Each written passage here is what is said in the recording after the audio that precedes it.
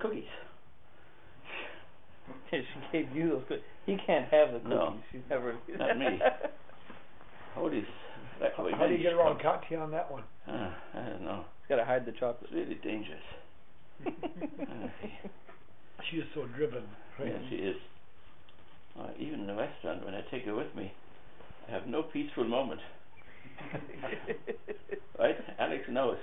That's right. Continually interferes with my lifestyle. Exactly. You have to bargain for your potatoes rather than... Yeah, for every little potato I have to bargain. And exchange and trade in and... awful.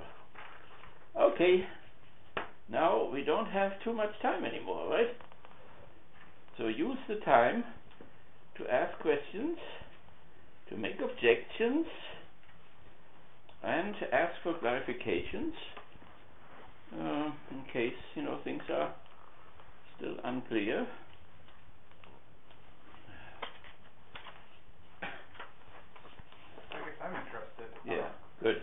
In the notion of recognition.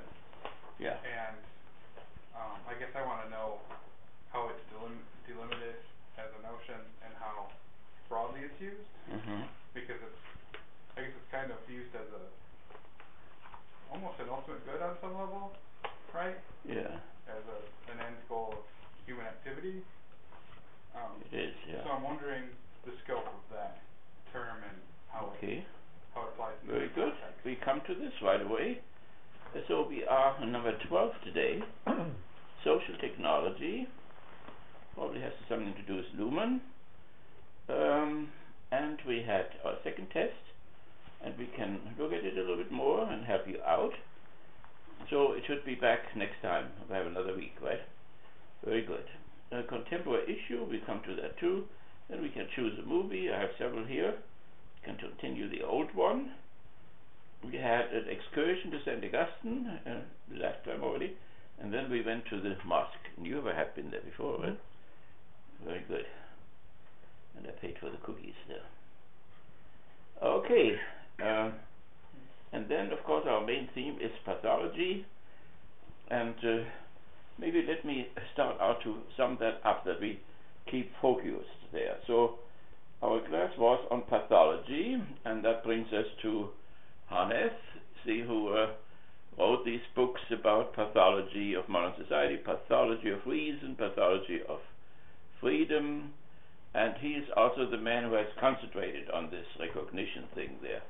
But it was there before already as far as Habermas is concerned. And let me just repeat shortly what it is. These people come from German idealism. That means from Kant to Hegel. And in between there is Fichte and Schelling and Hölderlin too. So they are in between. So they are anti-system people. So they are not systematic thinkers. And they think also that German idealism has really broken down. But they take fragments of this and try to get behind the system and go around the system, which these great system guys developed.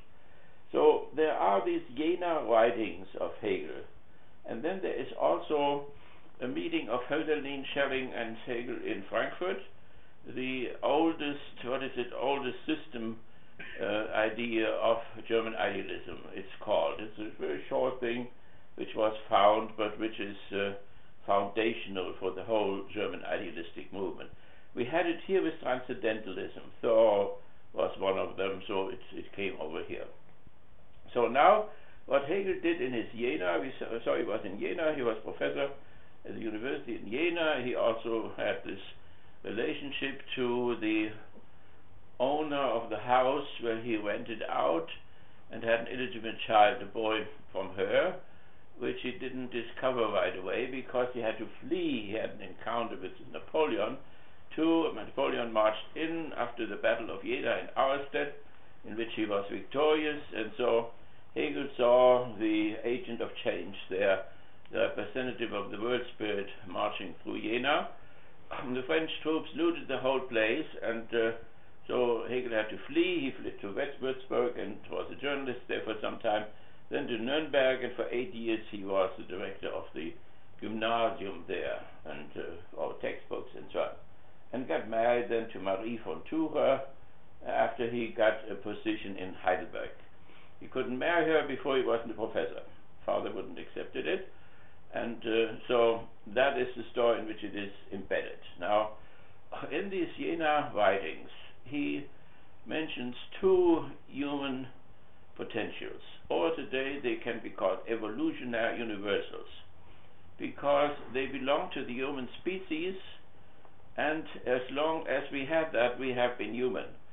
As long as we have it, we remain as we are now. But if one of those five will be changed, then we will become other beings. So these five were language and memory, work and tool, and love. So these three. Usually Hegel and Kant, they think in triplicities. So these would be the three. Then somehow love is differentiated out in recognition. Love and recognition are very close to each other. Of course, they are differentiated. So sexuality, you have this case there, what is her name? This poor little girl who killed her lover there, and this Arias, yeah. So there you can study this. I mean, there was sex, they must have studied porno there in order to do their sex, and there was a lot of kinky stuff. And by the way, I mentioned kinko to a student, and she thought it was kinky or whatever. Kinko said, "It's the printing place." This is awful. So, nevertheless, so in this case, when you look at this, there these trials and the social worker and the psychologist and so on. Obviously, she was treated sexually in all directions without any recognition. That means she was continually humiliated. And I think that this continual humiliation finally led to an explosion in which she became psychotic, and she shot him, and she cut his throat, and she stabbed him. And so that is what people do when they are humiliated or non-respected for a long time. And let's go back for a moment. The critical theory is concerned with the self-reproduction of the human species through work.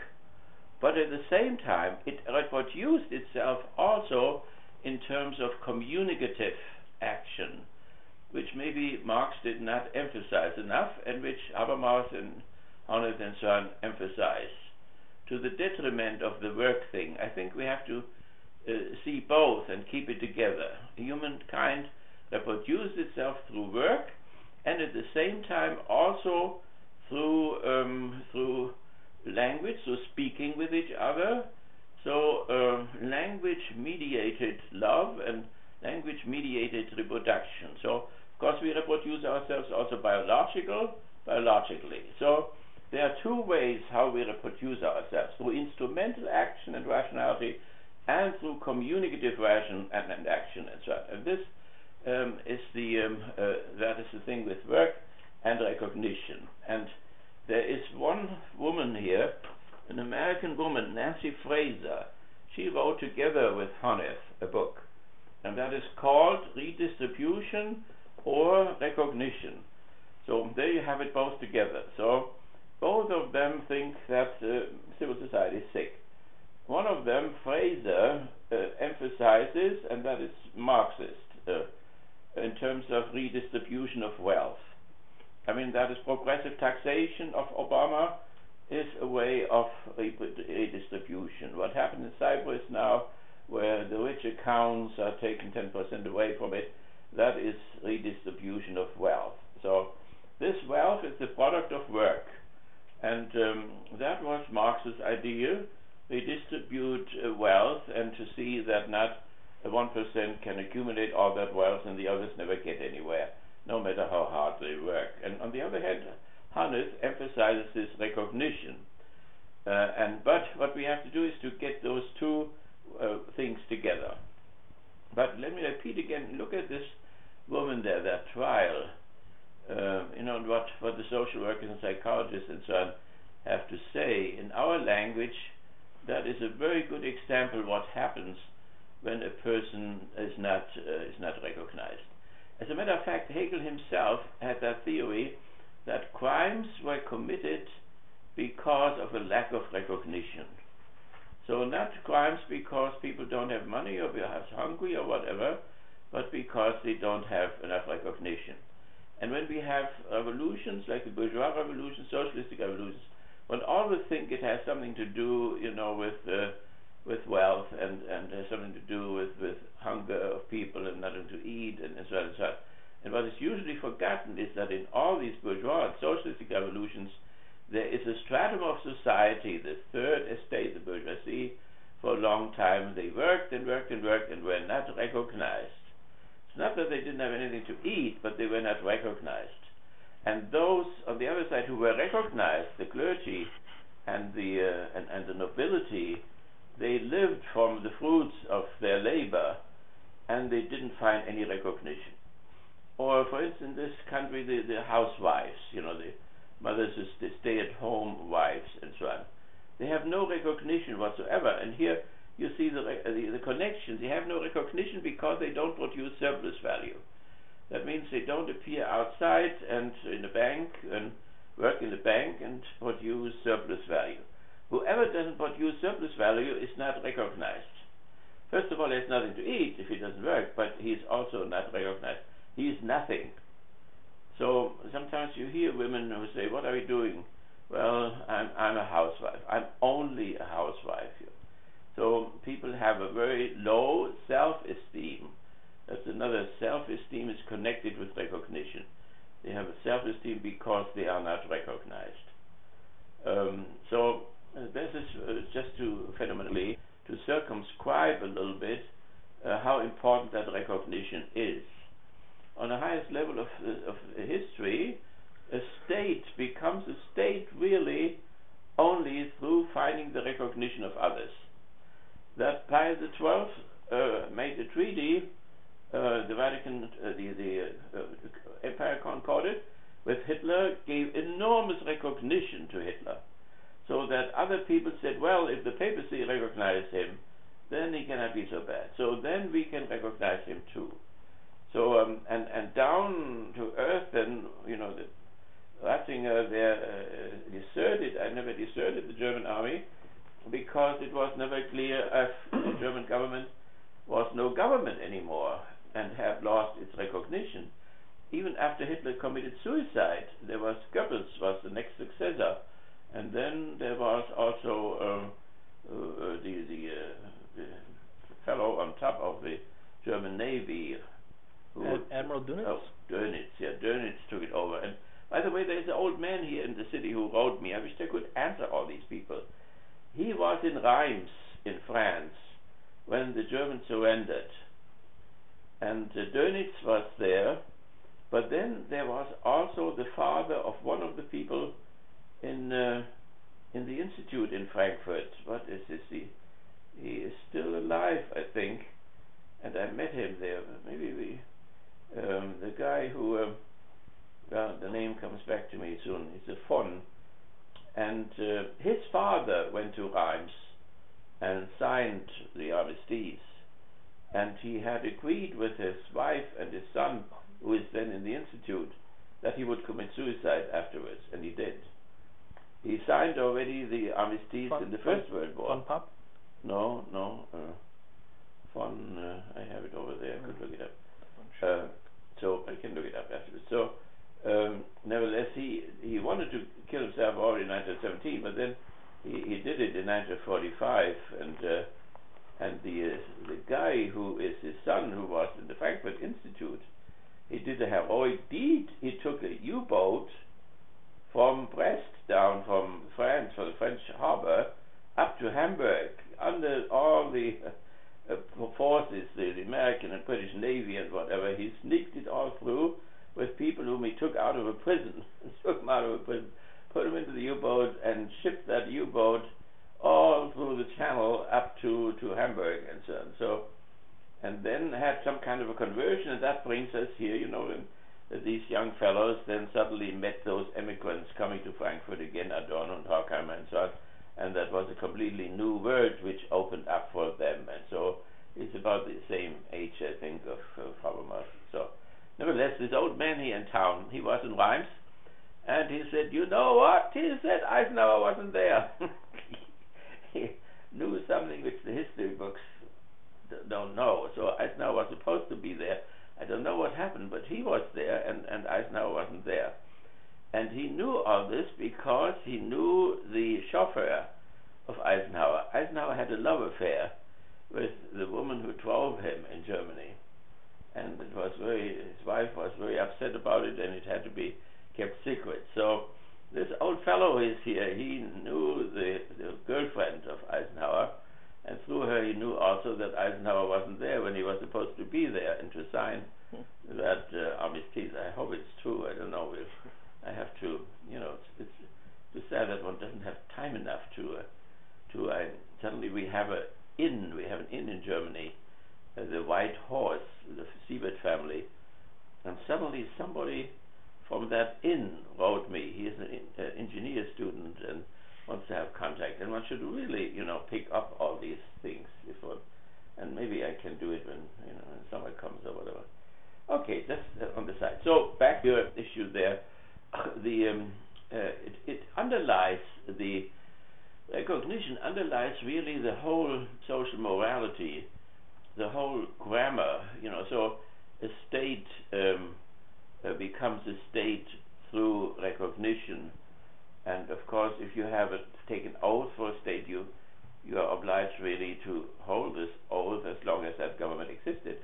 And even after I was a prisoner, early in May, the war was over, there was still Goebbels there, and he was recognized as the chancellor, and then the Dönitz there also. That afterwards, the German government was completely dissolved, and then the Allies took over in the four-party order, so French and the British and the Americans and the Russians governed the country. There was no German state for a little while until the German federal government and then the German Democratic Republic were established. So the recognition is at the root of all of this. And usually, they think in three terms. So I think what Hegel started out with was language and work and love. So it is always in terms of a conclusion, right? When you have a conclusion, you have a first premise, a second premise, and then you have the conclusion. So the first premise is language, and the second one is work, and then the conclusion of both of them is love. And love is extended then in terms of, it's differentiated out in a certain sense, in terms of recognition, and then the fifth one is community. So love and recognition and community are very closely connected. So maybe the difference between marriage and concubinage or whatever may have something to do with that recognition which is witnessed by the church or by the state or whatever. So you can find through the whole socio-ethical or moral sphere, you can find that this recognition is then foundational. And in the recognition is synthesized language and work. So in terms of thesis, antithesis, and synthesis, that's how it sometimes is expressed. So, but in reality, it is a logical conclusion where you have a basis, you have a middle, a center, and you have then the conclusion. And you can have different figures of this conclusion. That means what is in the middle can also, the middle can be exchanged, for instance. So here work is in the middle, but you could also make language into the middle as a mediating factor, but you could also put love into the middle as a mediating factor, and so on. So you have to think that Hegel and Schelling and so on, they think strictly logical. That means no sentence is somewhat arbitrary. They are all conclusions and different configurations of conclusions. So in the family, it is, the principle. The principle is marriage. Then comes the poverty. That is the center. And then the education of the children, which is the conclusion. The conclusion is the truth. When they talk about the truth, that is the truth. The child is the truth of the marriage. and of the property. So so the same thing with civil society. You have the need system, you have administration of justice, police, and professional organizations. That is the conclusion. That is the peak. That is the goal. So it's teleological. There's a telos. The police and the professional organization is how civil society somehow sums itself up, in which it comes back to itself.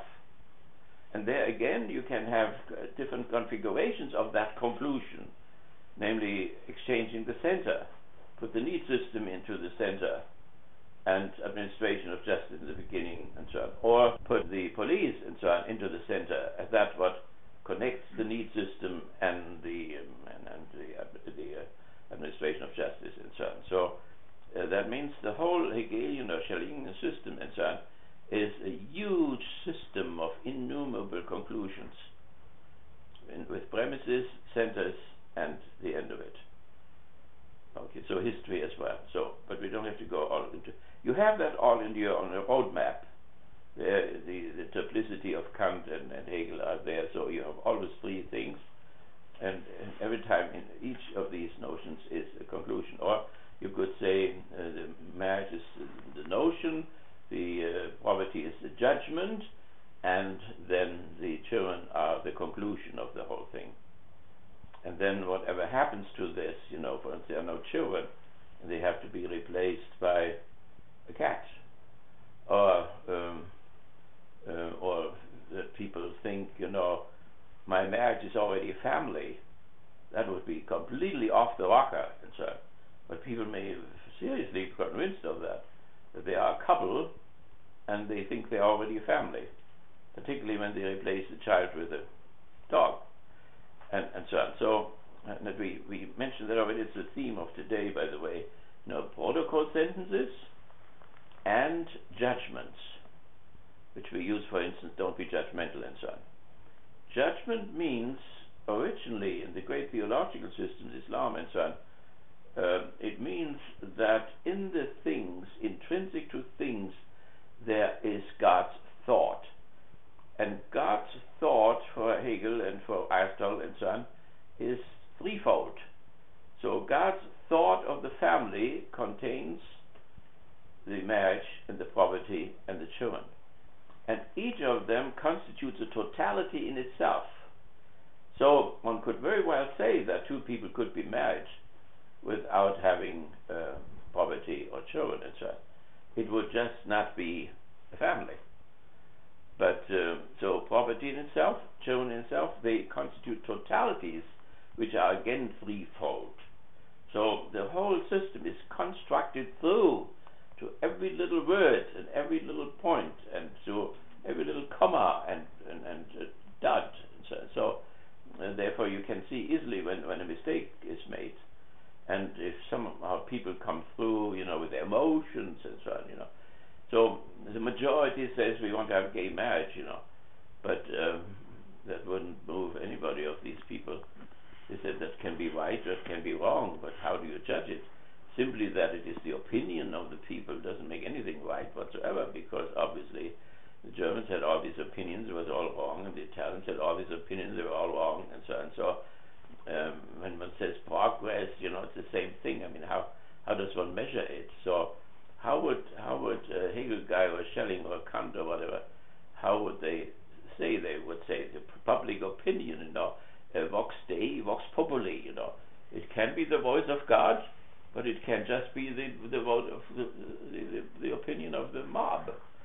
So you have to differentiate now what it is, and how do you do this? Well, let's see homosexuality, or masturbation or anything like this. It is always measured. That means what is really done is measured against the notion of the family, for instance, or the notion of the organism. So the organism is also a conclusion in terms of the form of the body, the assimilation process, and the species act, and so on. So homosexuality simply does not fit the notion of the organism, nor does masturbation or whatever. I mean, now where the mistake comes in there, Hegel would go into a singularity.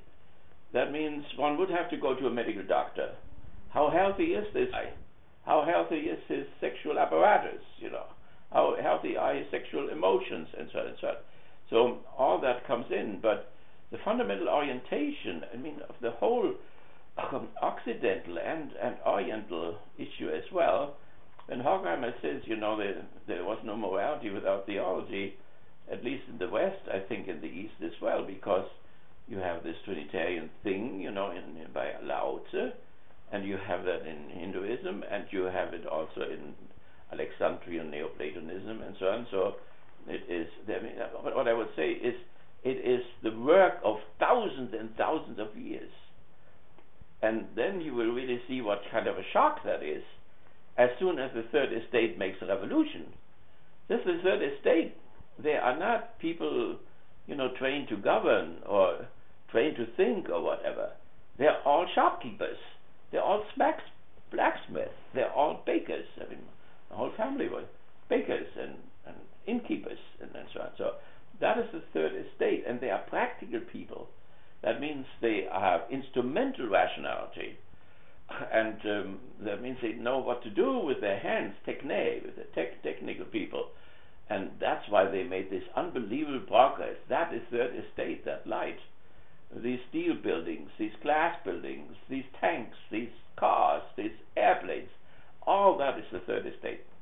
Never did feudal lords or slaveholders ever produce anything only similar.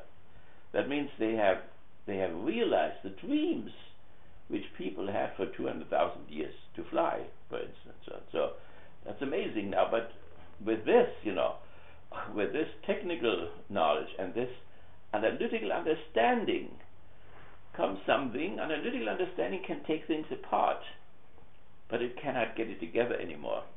That means they cannot think in terms of totalities. They cannot think in terms of conclusions anymore.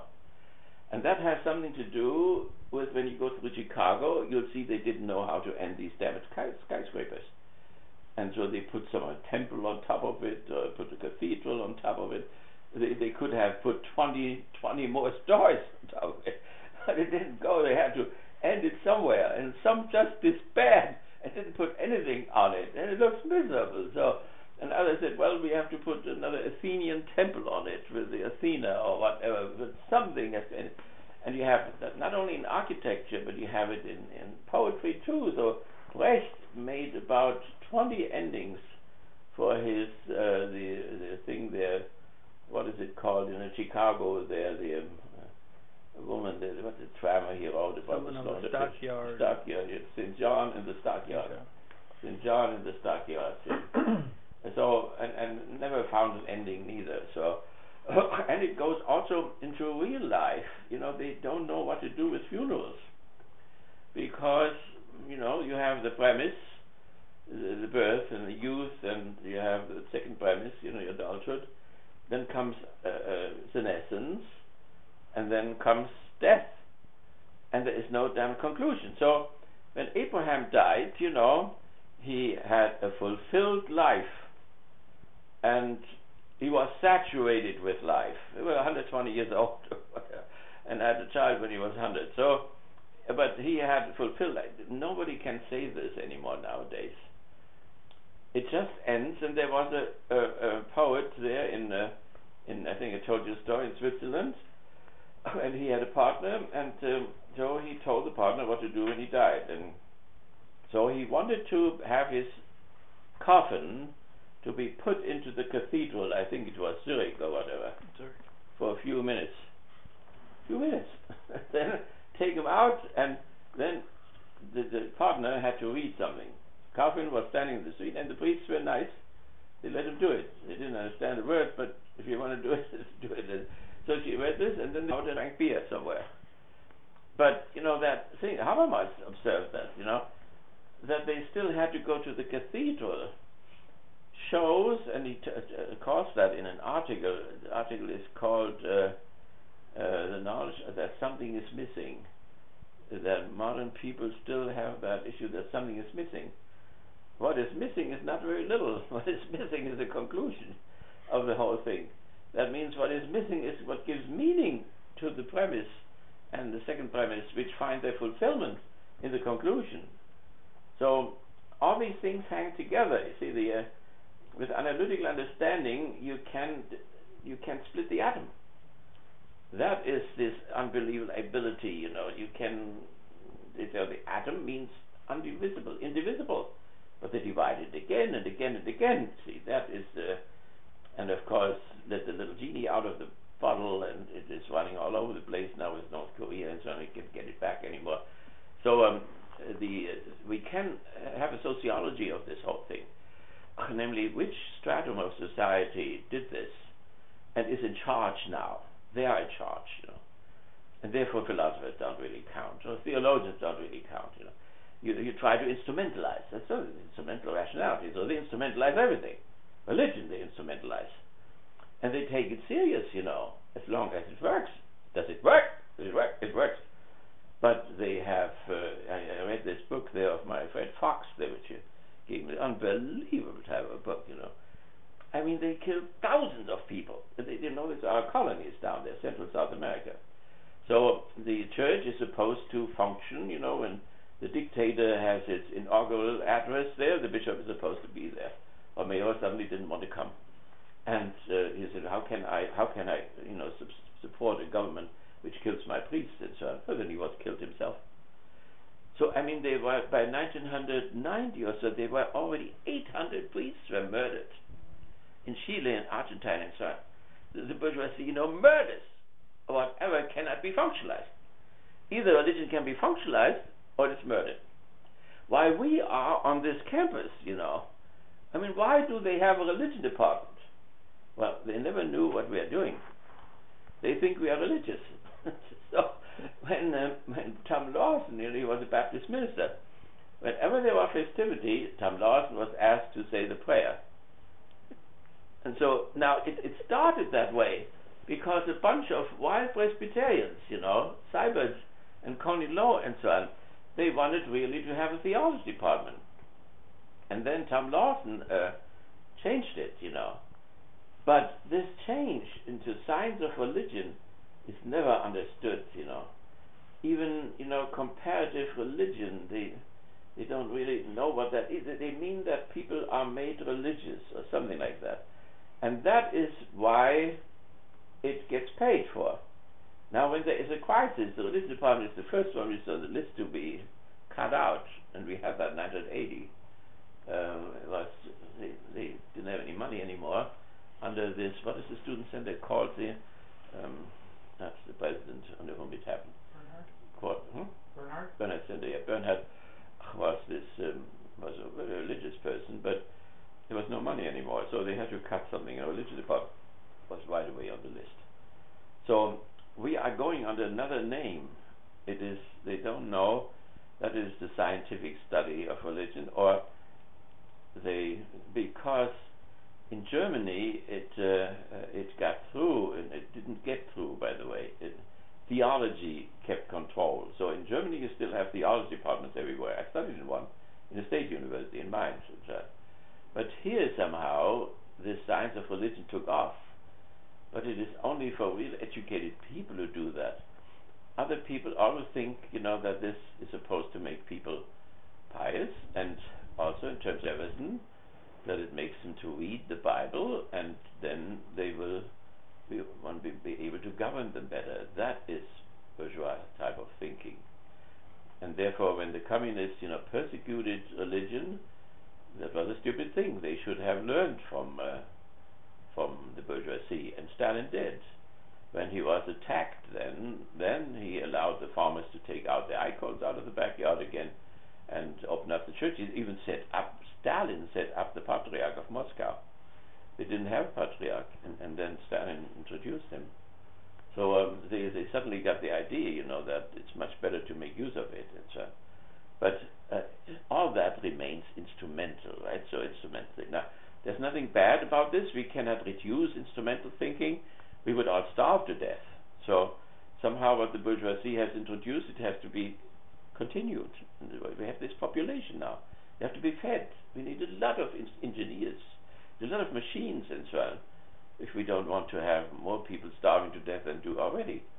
So, but on the other hand, the question is now this communicative rationality, which is rooted in language and which is rooted in love and also in recognition and in the community and so on. So really most of these universals are concerned with communicative rationality.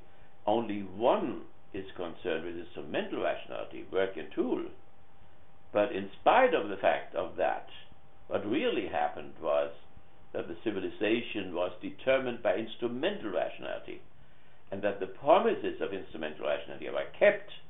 Was what if we have Leonardo da Vinci or whatever, they made pictures of U-boats and airplanes and everything. That was fulfilled, but the other side, communicative rationality, that was neglected. To some extent, we sold our soul for this unbelievable progress which we have made. And when the students come from Saudi Arabia or wherever, they want to have that instrumental rationality because they want to get water into the deserts or whatever, they want to go to get their oil or whatever.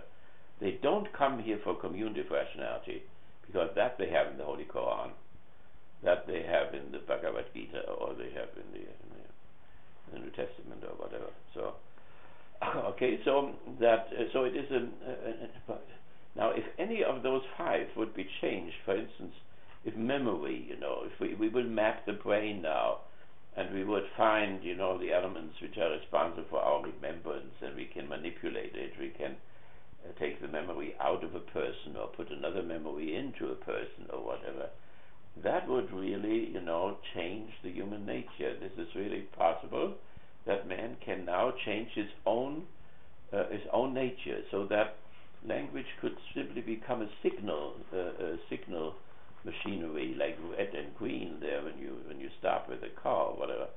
I mean, it was all automatic without any reflection or whatever. So, and that has happened already. If you look at the language, the English of Shakespeare and the English which is spoken here in the streets or whatever, or what the businessmen do, it is an unbelievable impoverishment of the language which has happened in those 400 years.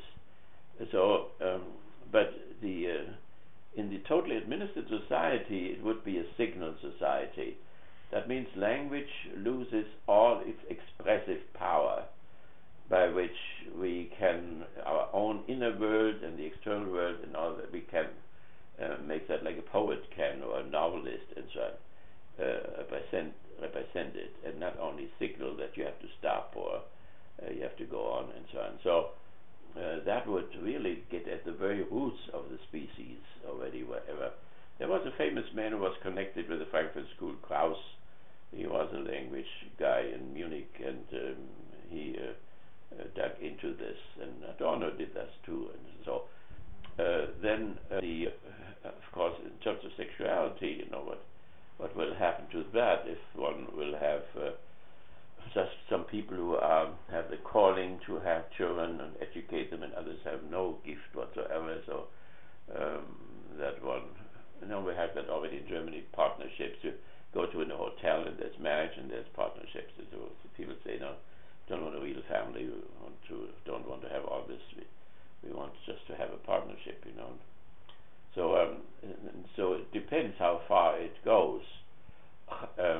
But so this recognition or non-recognition. So we have to see the positive and the negative.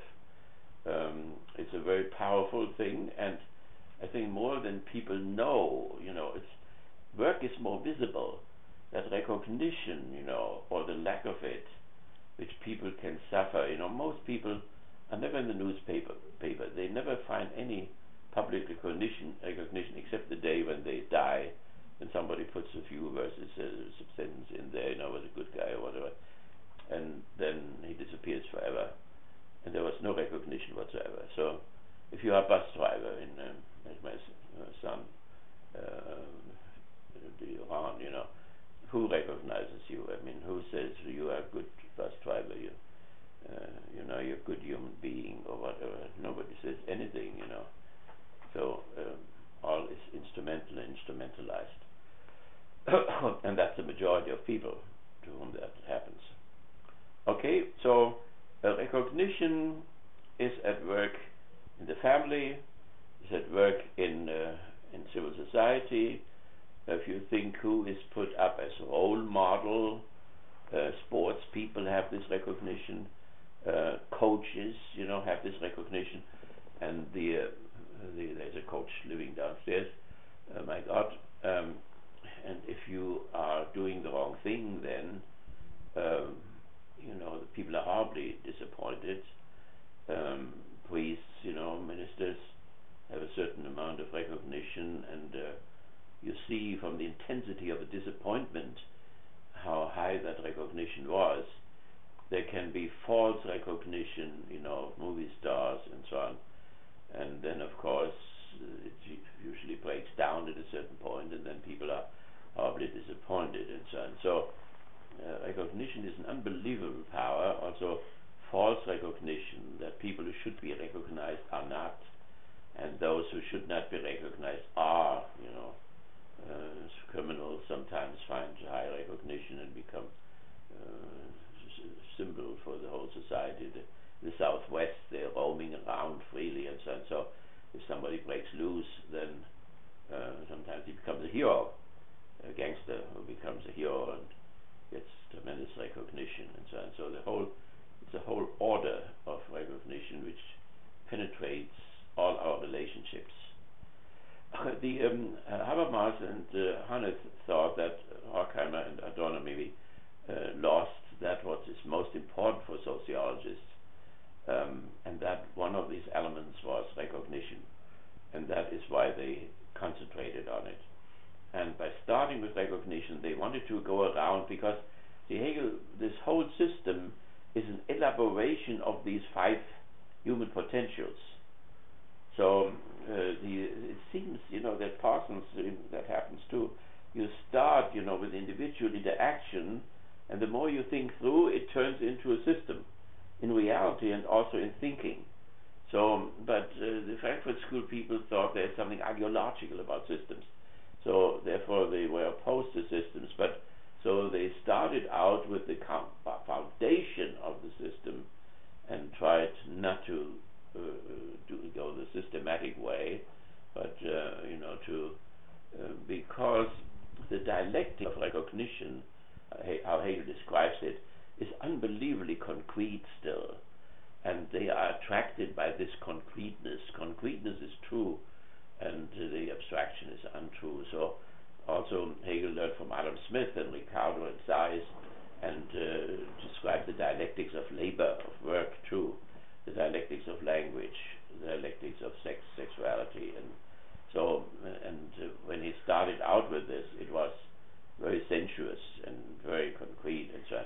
And then the more the system, it became abstract. But we have to see here this, because when you have the formal logic, the traditional logic, abstract and concrete means something else. In the dialectical logic and in the abstract logic, which you get when you have a course on critical thinking, then you learn this abstract type of formalistic type of logic. It's very often boring, and they have to put a lot of psychology into it in order to make it interesting and so on. So, but there is the empirical concreteness, and Hegel would not say no to this. So, for all of us, we think that tree or whatever there, what we can touch and see, that is concrete in an empirical sense. But then there is another concreteness. And what is really concrete is the conclusion of things. So the family becomes concrete in the child.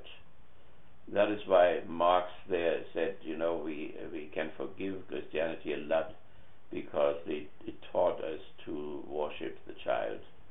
The child is the concretization of the parents and so on. We would say, the sex of the parents, that's empirically concrete. But only when the notion comes together, the truth of the notion is reached. That means the conclusion is reached. The notion, the judgment, and the conclusion. Only in the conclusion things become really concrete. Concrete means congrestere. It means to grow together. So the family, the property, and the children grow together. And this totality is the truth. And this totality is concrete. But this type of a concreteness is different from having the concreteness sitting, in a little Edison talking out here, Scratchchild talking out. That seems to be very concrete, because the little guy, little girl, she walks on her little legs, and suddenly she gets angry, she hates the world, and then she gets something to eat, and then she's very fascinated again by eating and forgets all about her anger and so on. So this is concrete. That is empirically concrete. So in general, this type of thinking, you are supposed to go to the level of dialectical reason, but you can always go a step lower again.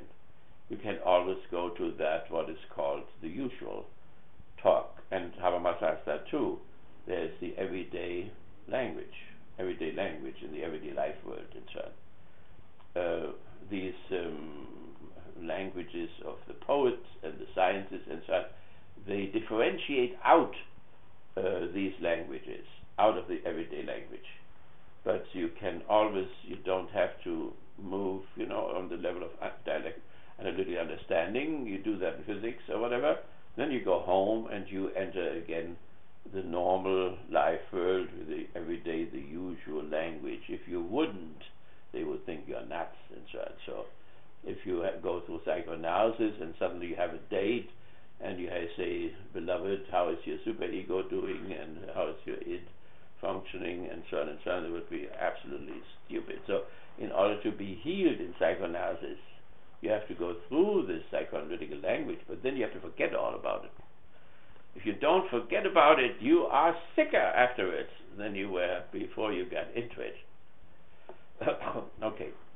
So anything else, Alex, about the recognition thing? We have it on the level of history, recognition of states, which constitutes the states. We have it in marriage where they say yes to each other. So what usually constitutes marriage is that yes, they come together either arranged or by their own choice. But what constitutes the marriage is the mutual recognition. Do you take Jean? Jean, do you take John? And so on. This yes is the mutual recognition. So it is in the family, it is also in civil society, in the contract, for instance, where the two partners recognize themselves as contracting partners, so that rests on recognition. And the same thing in the states, of course, and then also when people make laws, these laws rest then on a consensus by which they recognize that they want to have gay marriages or don't want to. So the gay marriages can be recognized by a community or not. If a bill is introduced, the bill is accepted and so on, then this is recognized. That is real now. They can now get married and so on. Before that, it was not recognized. So you have it in the state, you have it in international relations and so on, everywhere.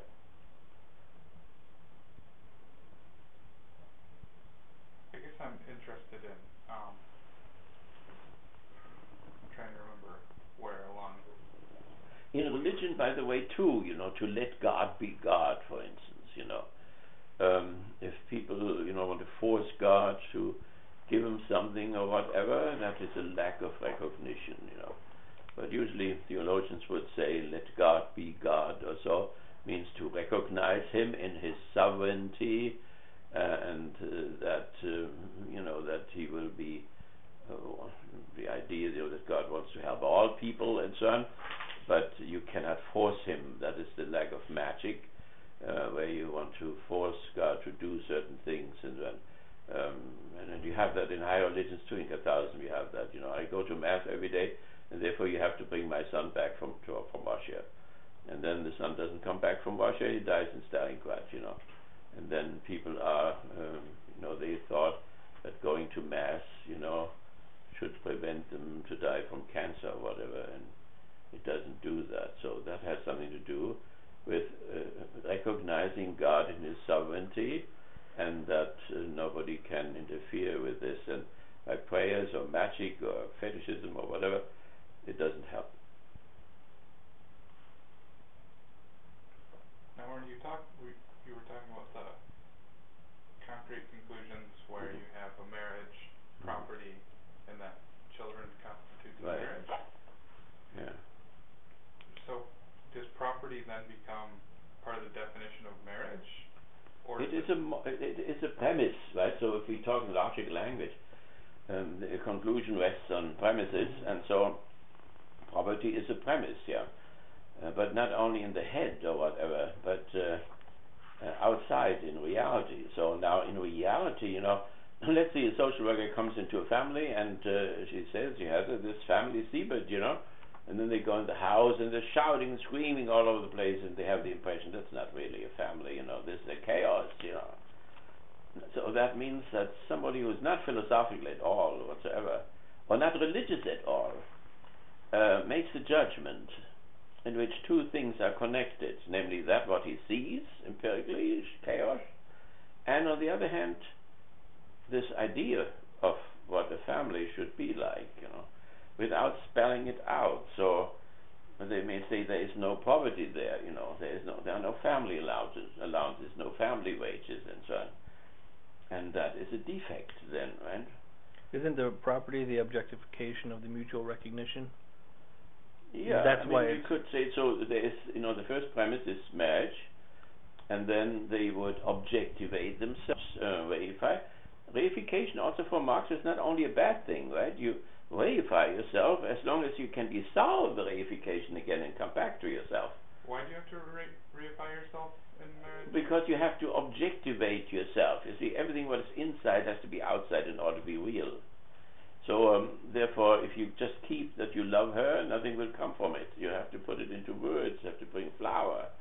It has to be shown, you know, that you really love her. So people say, why do you have to say, I love you? No, I love you. You don't have to say it all the time. You do have to say it all the time, because things have to be objectivated in order to become real. So subject and object have to become one in a certain sense. So freedom, if you only have the potential of freedom, live in a slum, and you cannot realize your eyes, your ears, your touch, and so on, your freedom will be abstract. It will not become real.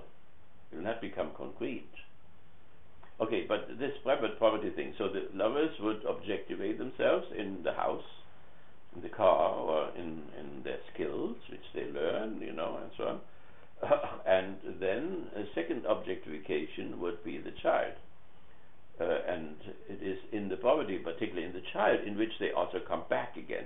This returning is important, see, because the third is always a return to the first one, at the same time containing the middle term, logically. So in the conclusion, the first and second premise come together. They are synthesized, they are united. That's where it becomes concrete in that other sense, and fulfilled, and the truth. That's what's called the truth in this type of a thinking there. But that is tremendously widespread. So the whole natural law tradition and so on, all of this is present. So what is your question again? I guess if property means something different from what I was anticipating initially when listening. The property means that you put your will into a car and say, this is my car. And if somebody hits that car, it hits you at the same time. And you feel violated in your right that he damaged your car and so on. So it is the most primitive form how freedom is realized, by putting your will into a house and say, this is mine, or this is my car, or this is my book. Property rights and books and whatever. So property is about 10,000 years old. So the hunters and fishermen and so on had no property yet, private property. They owned everything in common. But then with the villages, people said, this is my piece of land, and this is my plow, and so on. That's how private property came about. So in those societies, there would be no marriage. In which society? In this Oh yeah, I see what you mean. No. Well, I mean, you can have collective property. There were marriages among hunters and fishermen and so on, right? So they did have their arrow, their bow and their arrow, but it was all in common. You can have a marriage in the kibbutzim. They are married, you know, in kibbutzim, but they have poverty altogether. And the children, you know, the children are also then in a kindergarten, they are not with the parents, but they have changed in the kibbutzim. It's interesting how these fundamental notions assert themselves anyway in time. So in the meantime, the children do go home to the parents. So they still have common property, but their children are theirs more than they were before. They do change things. So we have a fundamental nature of the family in a certain sense, and what reality is, comes closer or not so close to that concept. The idea is even, a real family is one in which those elements are there. If even the most chaotic family, will have a little inkling of that nature or this notion in order to exist at all, it would totally disintegrate if there was not something of it present. So that means on one side we have the empirical level, the sociological level, psychological level, etc. And then, something can exist without being real. So you can have a marriage which exists for decades, but it has long not been real any longer. You can have a religion, which is still around, but it's not real anymore. It's not true anymore. It's not good anymore.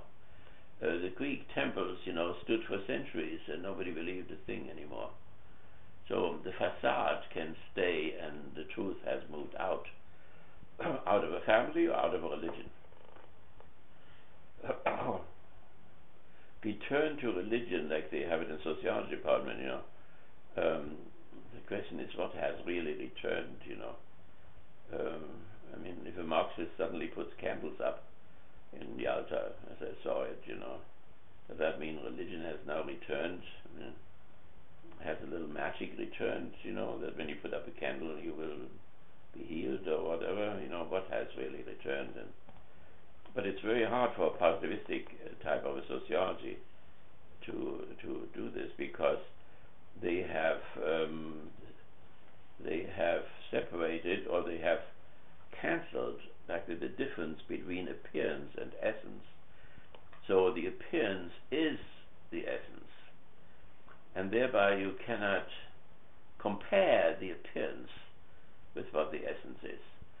In the logic, being and essence together constitute the notion and the idea.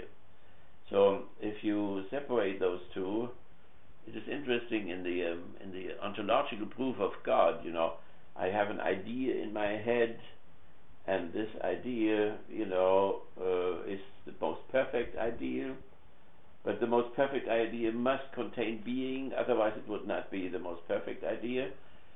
Already from the very beginning, from Anselm of Canterbury, the bourgeoisie had a hard time. That you can think $100 doesn't mean that you have $100. Not seeing, that the infinite notion is something different from a finite notion, and the bourgeois, of course, right away thinks of money, and even Kant did this, and was against the ontological proof. So, but that the highest being, the essence or notion is at the same time contains being from its very start. It's not something which is added to it.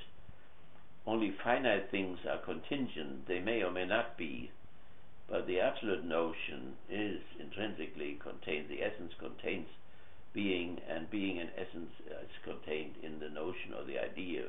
That is what so the idea for Hegel is a series of definitions of the absolute. The absolute is being, the absolute is essence, the absolute is the measure of all measures, or measure of all things, the absolute is the idea, or the absolute is the notion, and so on. So that is this, and it is rooted in Plato, it's rooted in Aristotle, and was combined with Kant, and that is the background of this whole thinking.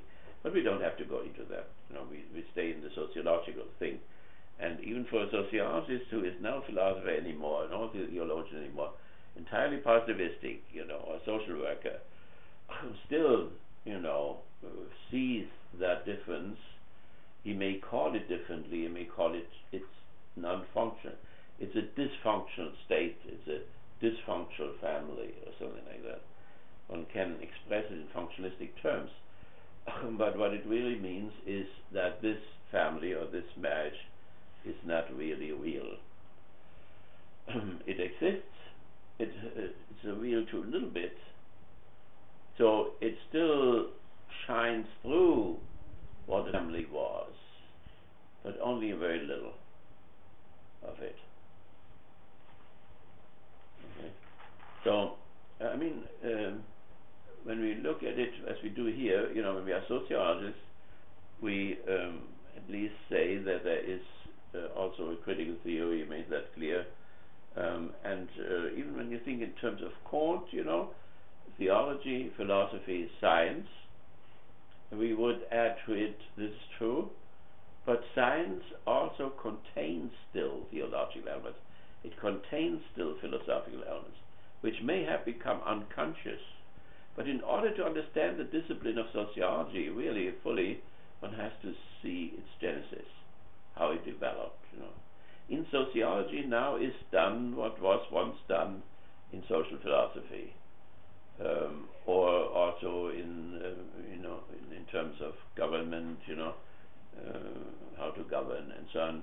That went into political science. So the sciences all differentiated out, but it is philosophy out of which they differentiated out. And Kant, observed that, right? So we would simply add to it, that when philosophy took the place of theology, not all theology was simply nothing. And when the sciences left behind philosophy, it was not completely gone or whatever. There is something preserved in it, which one may ignore or which one may even hate. Every generation of positivists, tells the others that they are still metaphysicians, and then they want to do it better and clear out the last residuals of metaphysics, but then comes a new generation and find out little pieces of metaphysics anyway again. So they just cannot get rid of it because that's where they're coming from. Right? Okay. I think I understand the logical structure of the premise, yeah. the center, and then the conclusion. Yeah. Mm-hmm. But I feel like on some level it strikes me as kind of arbitrary what kind of content you put in there to constitute the family. Yeah. Or you're taking an idea and then putting a couple of constituent elements and then saying that if you don't have those, it seems kind of definitional and arbitrary. Yeah, right. Now for you, see, right away and automatically you see it when you talk about the conclusion as something subjective, something which we do, so, and arbitrarily we set up those 3 things, and arbitrarily we could set up 6 things or 4 things or whatever, but from Aristotle to Hegel, for them that was not only a subjective thing in terms of language, but it was something in the tree itself. So the form of that tree, its assimilation process in terms of radiation of the sun and sucking in the water with all the chemicals in it and so on, and thereby growing, getting bigger and so on. How it happened there. And then coming to the conclusion, namely to have the little fruits up there which are falling down then, and suddenly new trees like this guy, Chinese elm, are suddenly coming up and so on. So this is, the form, the assimilation, and the species process. Now that is not empirically concrete. At the moment we don't see the fruits. It will come in fall. For the moment they are not there. They are not empirically concrete. But in terms of notional thinking, the notion is the subject. It is that thing independent for me.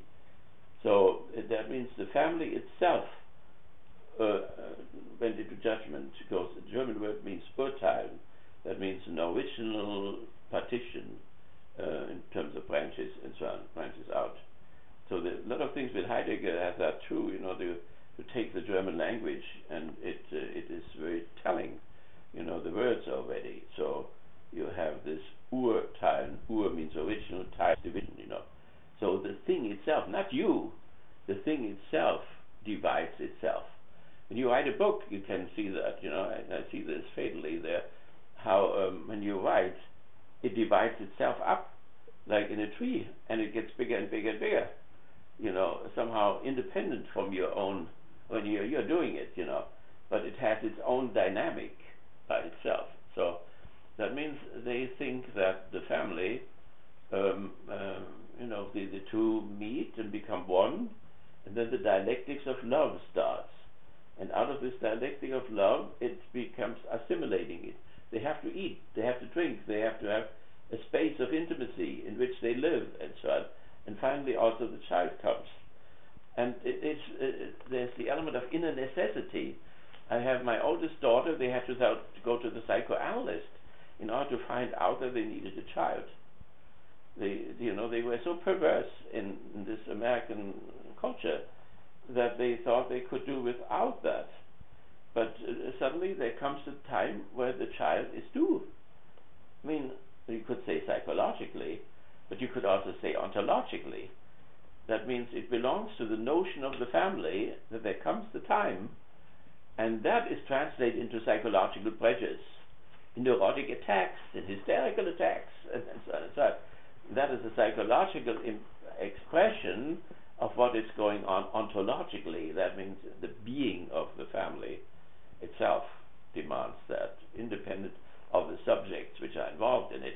You can violate this, but you will risk your relationship. It will break down, it will disintegrate. And that timing of when you... It is timing. It has its own time, not your timing. Well, when it's timing itself. That's not a culturally encoded notion? Well, that's what we would say. We would say, oh, this is cultural.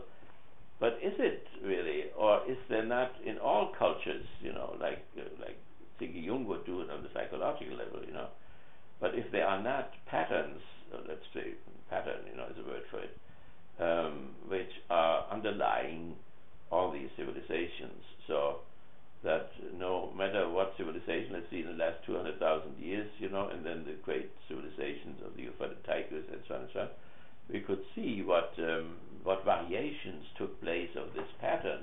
Obviously, sometimes you have polygamy, so you have one man and different women, and you can have one woman and different men, and so on. You have more property, less property, collective property. Your property is Social Security, into which you pay. That is a form of property, or health insurance or whatever. So the elements can have tremendous variations, but it still is the issue of the child in the end, and so on. So now all these people who are against birth control or whatever, or homosexuality or whatever, they all operate with something which is cultural, but they would say that in this cultural something else is still at work, and they would call that the thought of the God, or the logos, and so on. What we can do variations, but we cannot do all. There are certain things when you do them, you will fail. That means it will simply disintegrate. It becomes unreal, and finally it doesn't exist. Remember that this is unreal, people say very often, there is something in the language is much more philosophical than people think, Like when they say, don't be judgmental, What does that really mean?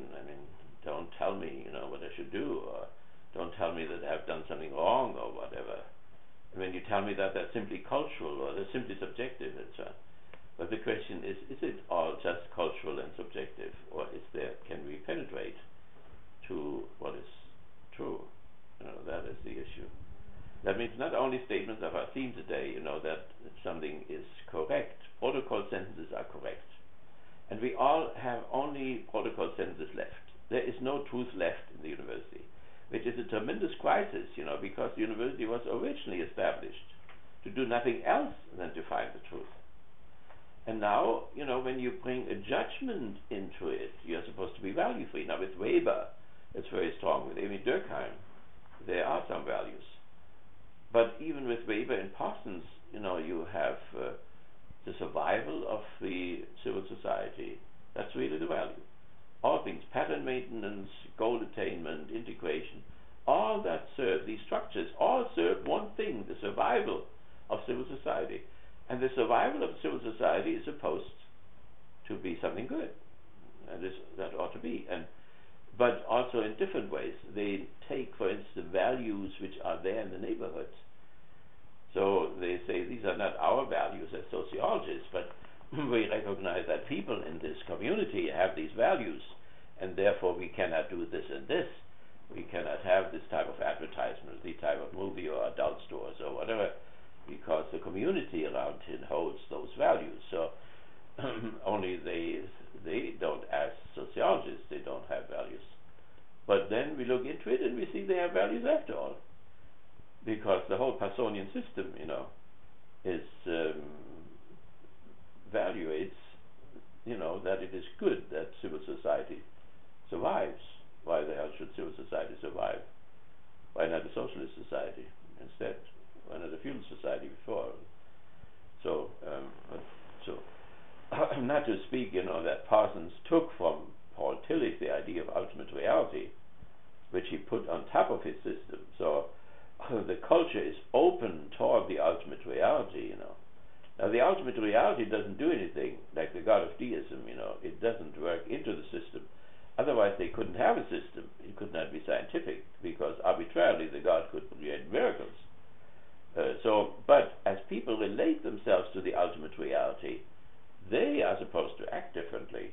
So we think people who relate to ultimate reality will not get divorced, will take care of their children, will do their job, will work, will not be lazy, and so on and so on.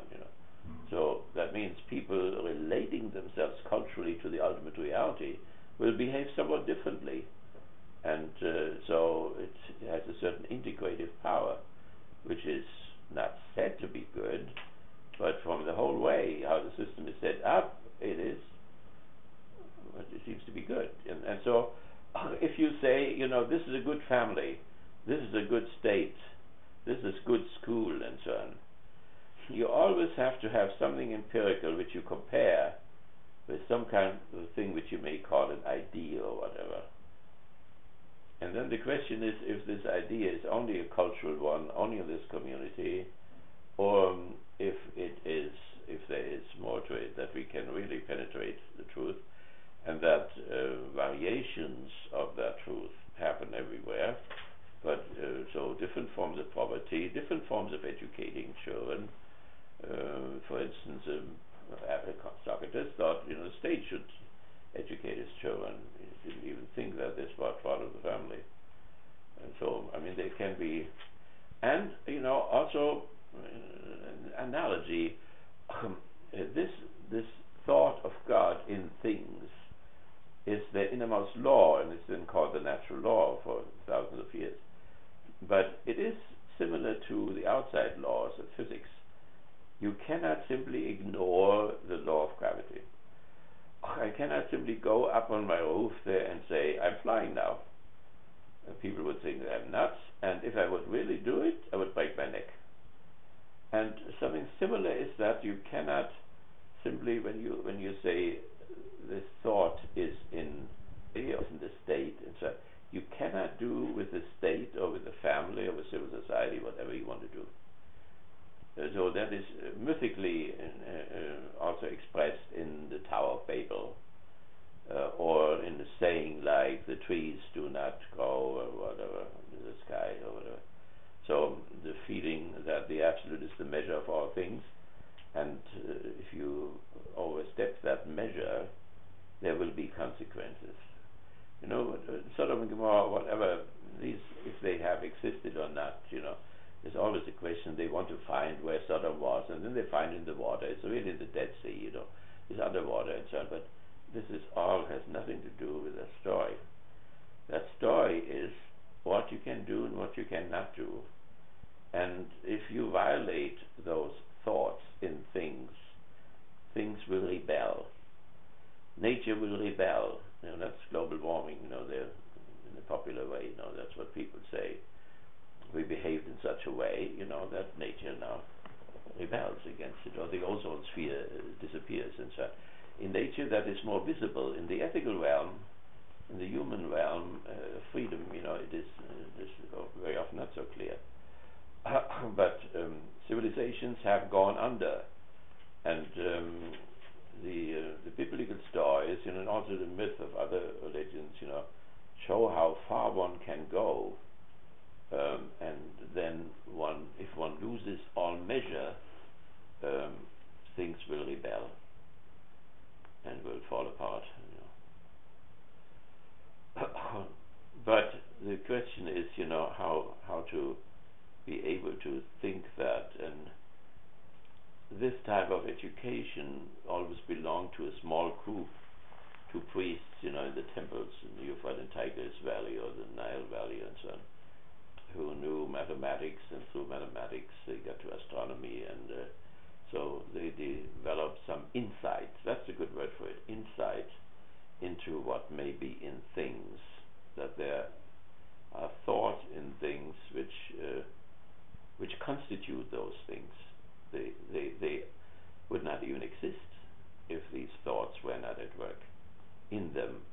And the less these thoughts are in them, the less real they are, the less true they are. So that this is a failed state. When I talked with the federal government about taxes, and I had these discussions 2 summers, that Michigan is a culturally failed state. And it always begins that they don't get the idea whatsoever. It takes months. And after a month they say, you're right, Michigan is a culturally failed state. And therefore individuals have to do what this state is not doing. And therefore I have these expenses and so on. And they suddenly recognize them. That means the federal government recognized certain deductions which were necessary and were justified because of Michigan being a failed state.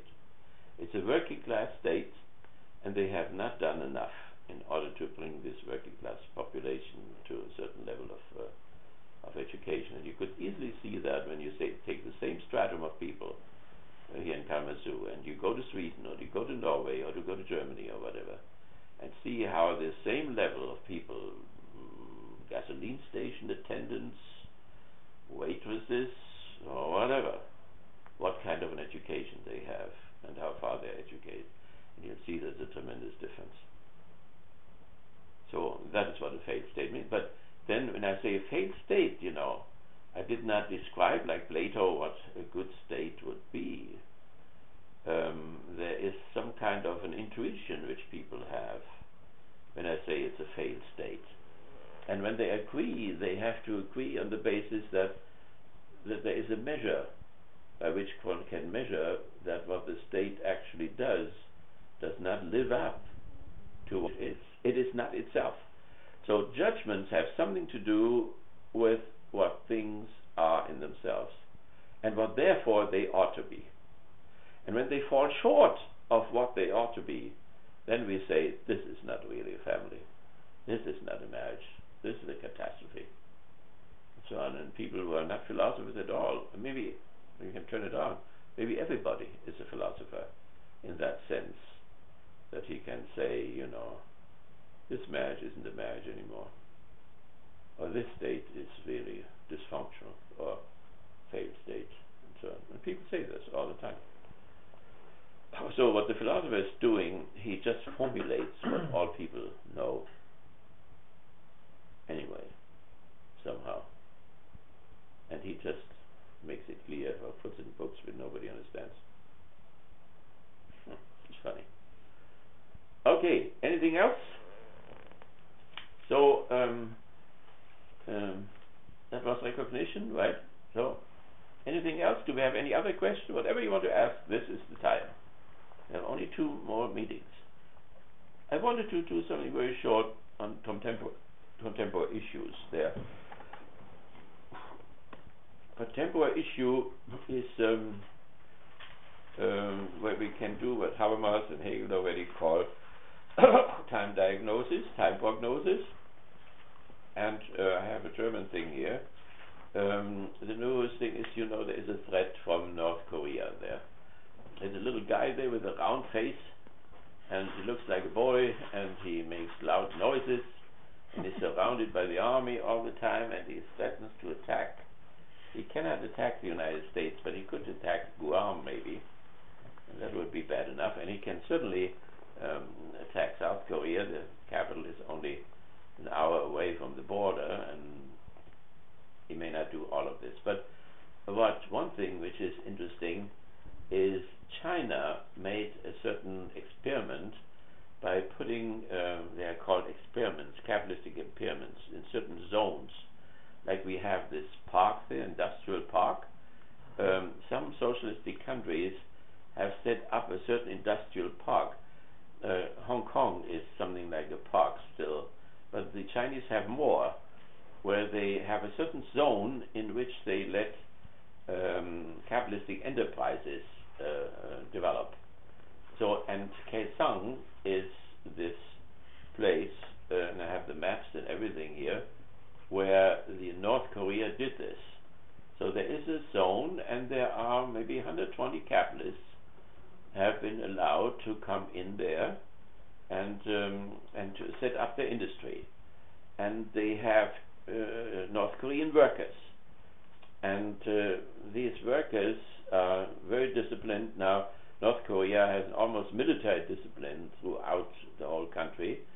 They call it Stalinistic, so it is obviously a continuation of Stalinistic thinking, but not all the way. Now, but even Stalin, you know, he had people coming in from capitalistic countries who built his factories and so on with Russian workers. My uncles were involved in the 20s and 30s, and so it's nothing new, but it sounds a little bit new, and sometimes people think they become capitalistic and whatever. But so what they do, the price is very low, the labor price is very low.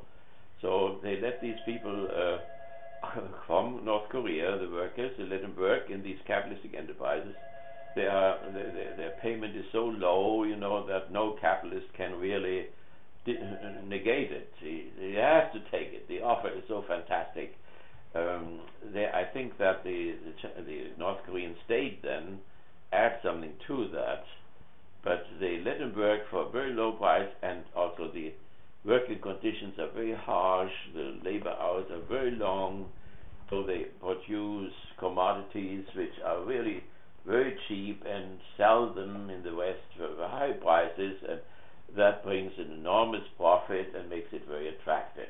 So, but now somehow the North Koreans have withdrawn from this and want to close up this zone there.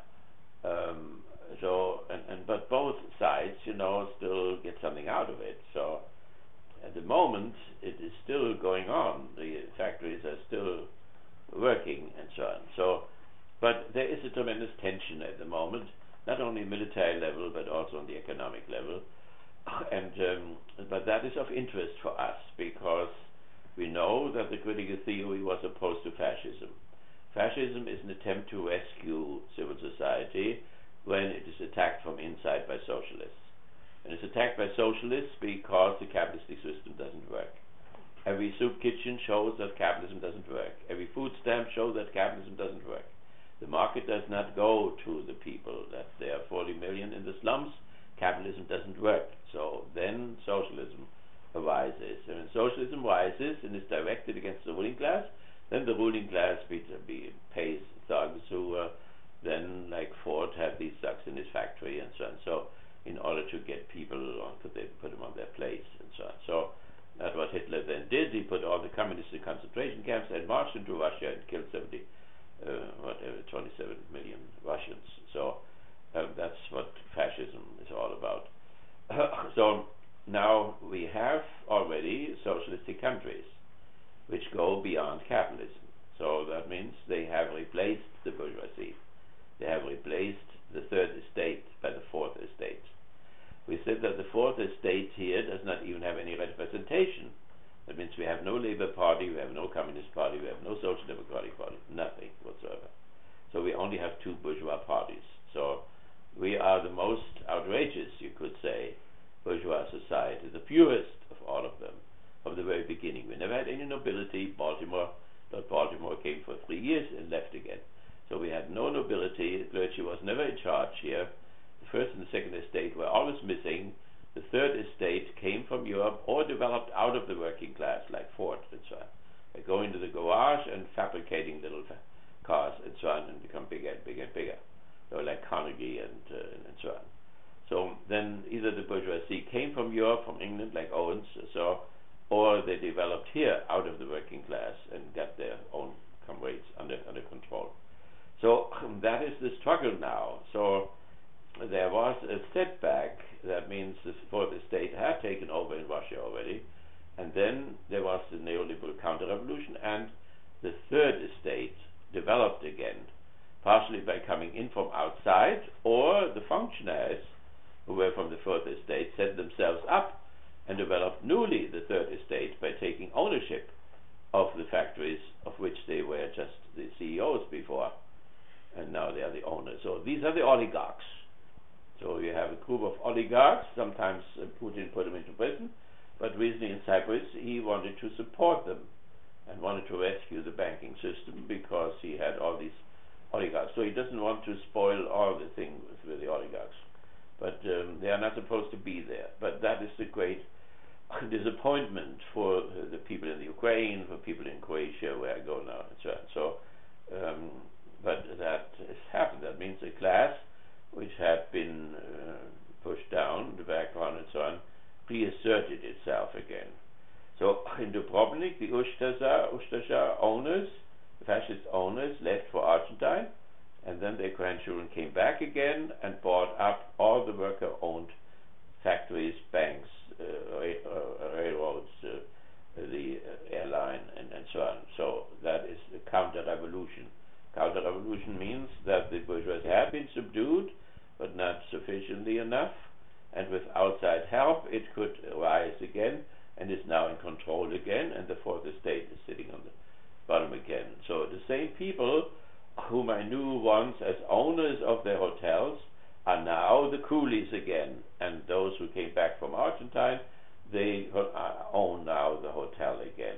They put funny little uniforms on from the old king in Austria, and when I came there the first time after the counter-revolution, I said, what the hell, you look like little monkeys, who put that on, and so on. Then they would, because the agents sit up there in the overstory of the hotel, and they don't want to talk loud and again. So they were the owners, and now they are the coolies again. That's what it means, right? So now this is important because even the churches, are for the poor all the time. It is a treacherous type of a thing with that poor thing. So we have to be with the poor, and it is very sentimental. This sentimentalism is disgusting. So who are the poor? The poor are the fourth estate. The poor are not those street people alone. The street people also belong to the fourth estate. There is a lumpenproletariat, the fourth estate people that do not work.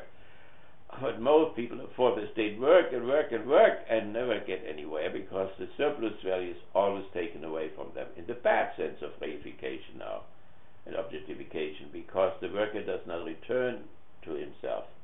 His substance of his life, what he produces, his product, goes into the hand of the non-worker, who then invests it somewhere else and so on. So what goes to Florida, the old worker there, is just the empty shell. His substance is all gone somewhere. Because what he gets from his product is just his salary, which is a small percentage. And that salary is just there in order to restore his energy so that he can come back next day, including health insurance to make him healthy again so that he can work again, or to go on vacations for 2 weeks so that he will work better afterwards and so on. So otherwise there is no surplus accumulation beyond that, and so therefore he remains always poor. And then, the whole propaganda machine he sees on television, those guys who had 10 cents and now they have 10 billions and so on, and then he admires even the guy who stole all that from him, which is unbelievable dummification and so on. So now even when you have the South American church, liberation theologians and so on, and all the sacrifices, people who were killed and so on, when they say, the Bible says, Jesus said a very dangerous sentence, the poor will always be with us. The poor will always be with you. So when the woman there puts his oil on him and tries it with her hairs, and as a sign of love and so on, then the people, his disciples, protest and say, we could have taken that money for all that precious oil, and we could have given it to the poor. And then he says, let her do this. She has done it for my funeral, but you have the poor always with you. And then, of course, all right-wingers, a few lords within bourgeoisie can say, see, he said it, we shouldn't do anything about this, so you have the poor always with you. But for Jesus, all what he says is eschatological. That means the Messiah will come in one generation or whatever, and the emperor will last and the poor will last until this day comes. Now, when the day is not coming, then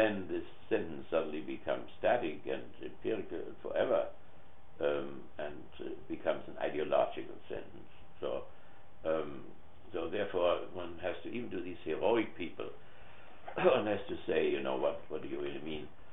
And this whole charity business, you know, always presuppose that the poor are there, and that there must be poor there. No matter how rich civil society became, it never could remove the poor. The $900 billion which we paid for Iraq, a lost war, we could have removed all people out of the slums. So it is something structural. And so the liberation theologians, who then were all silenced by the church, who worked together with the CIA and so on, it's a pitiful type of a thing. And this Fox, you can read the books by Fox. Good book. You know, a very brave man. You know, all these people. You know, most of my friends have been silenced by a church which made the counter-revolution, helped the counter-revolution in Poland, and then tried to kill these liberation theologians and so on. Don't honor, recognize Romero and so on, who stood up. And the present Pope, the new one, you know, did he really stand up? If he had stood up, they would have killed him. That they didn't kill him, he didn't stand up. He probably cooperated and so on. That would be a very sad thing. But to say structural sins, you know, structural sin is that class system. And so in this thing there, capitalism, you have Bishop, by the way, Gumpleton, who has also been silenced by Rome, and his priests who would say, no, capitalism is evil. So therefore, even when we use a vocabulary like that, sounds good. Let's do something for the poor. Let's give 3 times people came today and collected for some group of poor and so.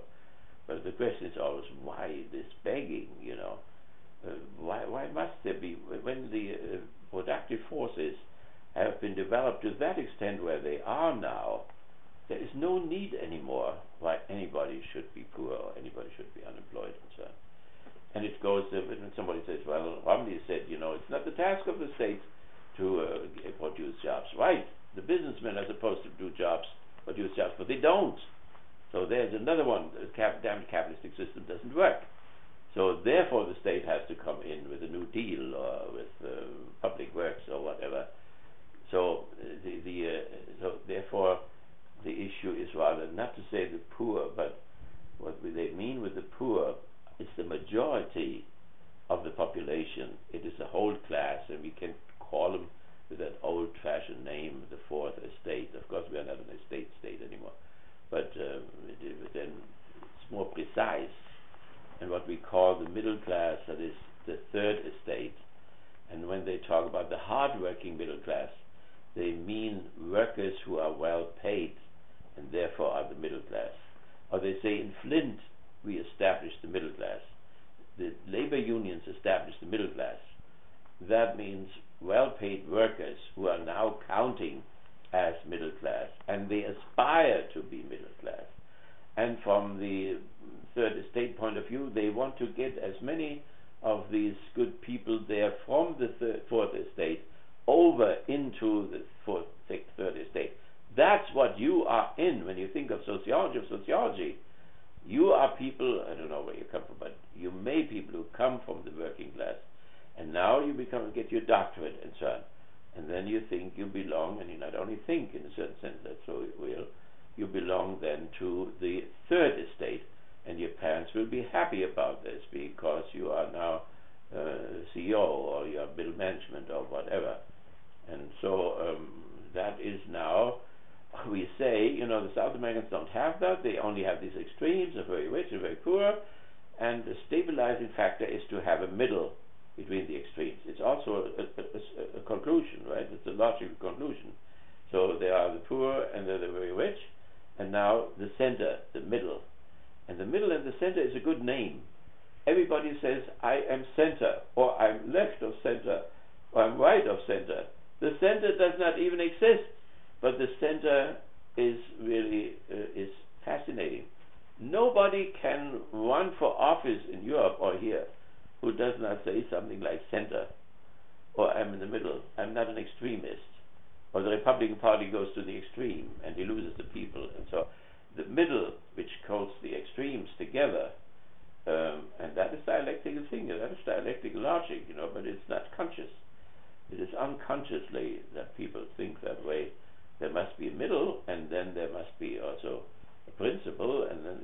goal on the other side. So, but what we do is this middle class.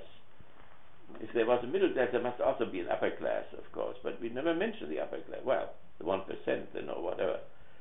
But the middle class, which they use in propaganda and advertisement and so on, are people who have been taken over from the working class. They have health insurance, and they have a pension fund, and so on. And they are the so-called middle class, and they are the mitigating and binding element between the extremes. So they have to lose more than their chains. That was the issue, that the fourth estate has nothing to lose except their chains.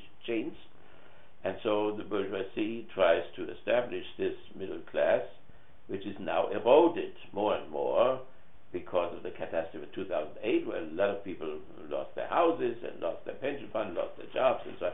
That is the erosion of that middle class. And then you have only those poor on one side and the extreme rich, which get richer and richer, who have made a lot of money by this disaster, got a lot of tax monies over to them, and so on. So that is the issue. And then out of this comes this transition from a third estate ruled society into the fourth estate. And that happened in Korea, that happened in China, that happened in Cuba, and so on. So and that is this class thing, if it would be lost in the critical theory would really be lost. And when we shift from work to language and recognition, there is a little bit danger that this hardcore issue there will be forgotten. As a matter of fact, Horkheimer and Adorno already, de-emphasized. They never used the word bourgeoisie, for instance, because it became so hostile, and so they didn't want to, make people angry or whatever. And it is, one should be tactical and shouldn't make people angry. It's not necessary, and so on. But otherwise, we have to translate things into the clear text. And so, we, of course, from the bourgeois point of view, we hate those nations where this has taken place. If it's Cuba or North Korea or whatever, and we are particularly sensitive when they have atomic weapons, so we don't bother that South Africa has these weapons, that Pakistan has these weapons, that Israel has these weapons, where it is that the class enemy has these weapons. That is the real dangerous point where we become really hysterical. And Hegel today made a speech there and threatened, and we have sent air carriers down there already, and we have these wing airplanes which have no fuselage there in the middle. We send all these dangerous things already down there. So that is then class struggle, right? So the class struggle is with us. Kaesong is that industrial zone, it is called, industrial zone of Kaesong, and these industrial zones are in China as well. And we know what it means. It does not mean that communism, that the fourth estate gives up its rule. It means that the fourth estate may want to learn from the third estate, and that's very important, because the new society cannot abstractly negate the bourgeoisie. The bourgeoisie has had tremendous accomplishments, and you see it in the Communist Manifesto, where Marx and Engels praise, what the bourgeoisie has done.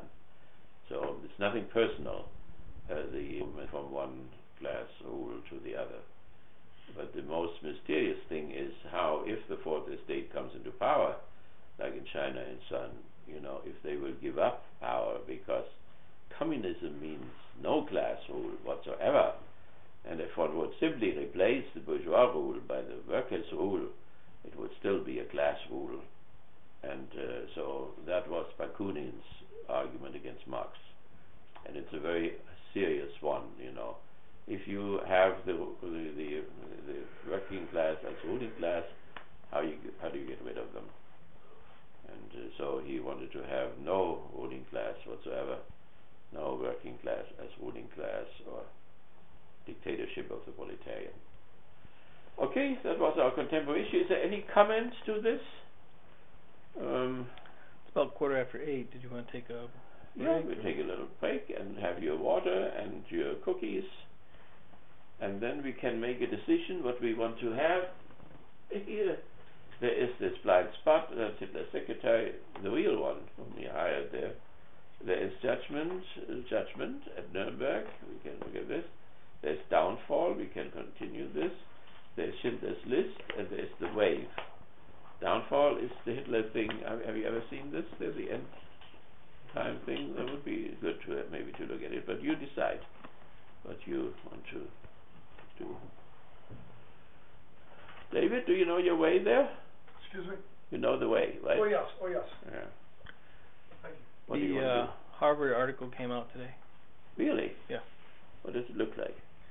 You can go online, but then you have to fill in a bunch of information in order to see it, because we get like a year's access or something. So I'm going to send an email to Warren to see if we get copies of it. Yeah. So That'd be nice, yeah. Well, you know what happened? Dustin and my God and I, we wrote an article, and it is in the Harvard Journal, the first journal of this first kind. edition, yeah. So we are right in the middle of it, which is wonderful. And so this just came out too this week.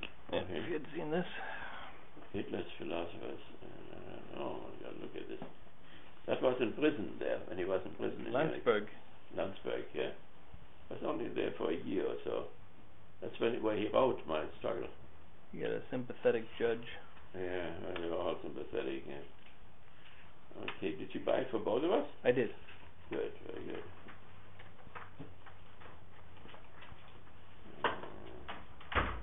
Very good. Carl Schmidt, look at this. Ha!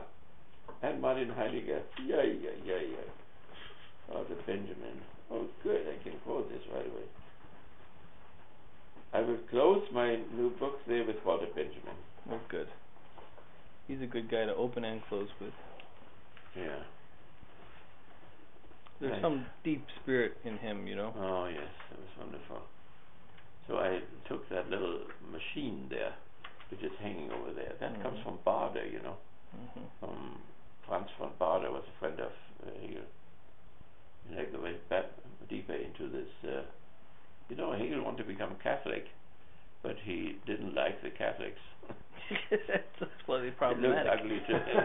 But the reason was many of them were romantics, and he didn't like the romantics. He is standing between religion and the Enlightenment.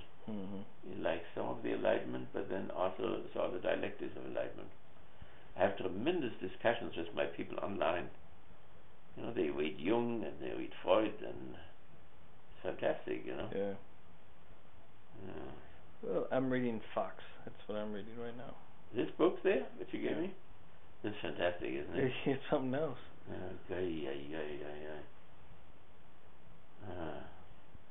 See, the churches, with the going, this antagonism between religion and secular, that's one thing.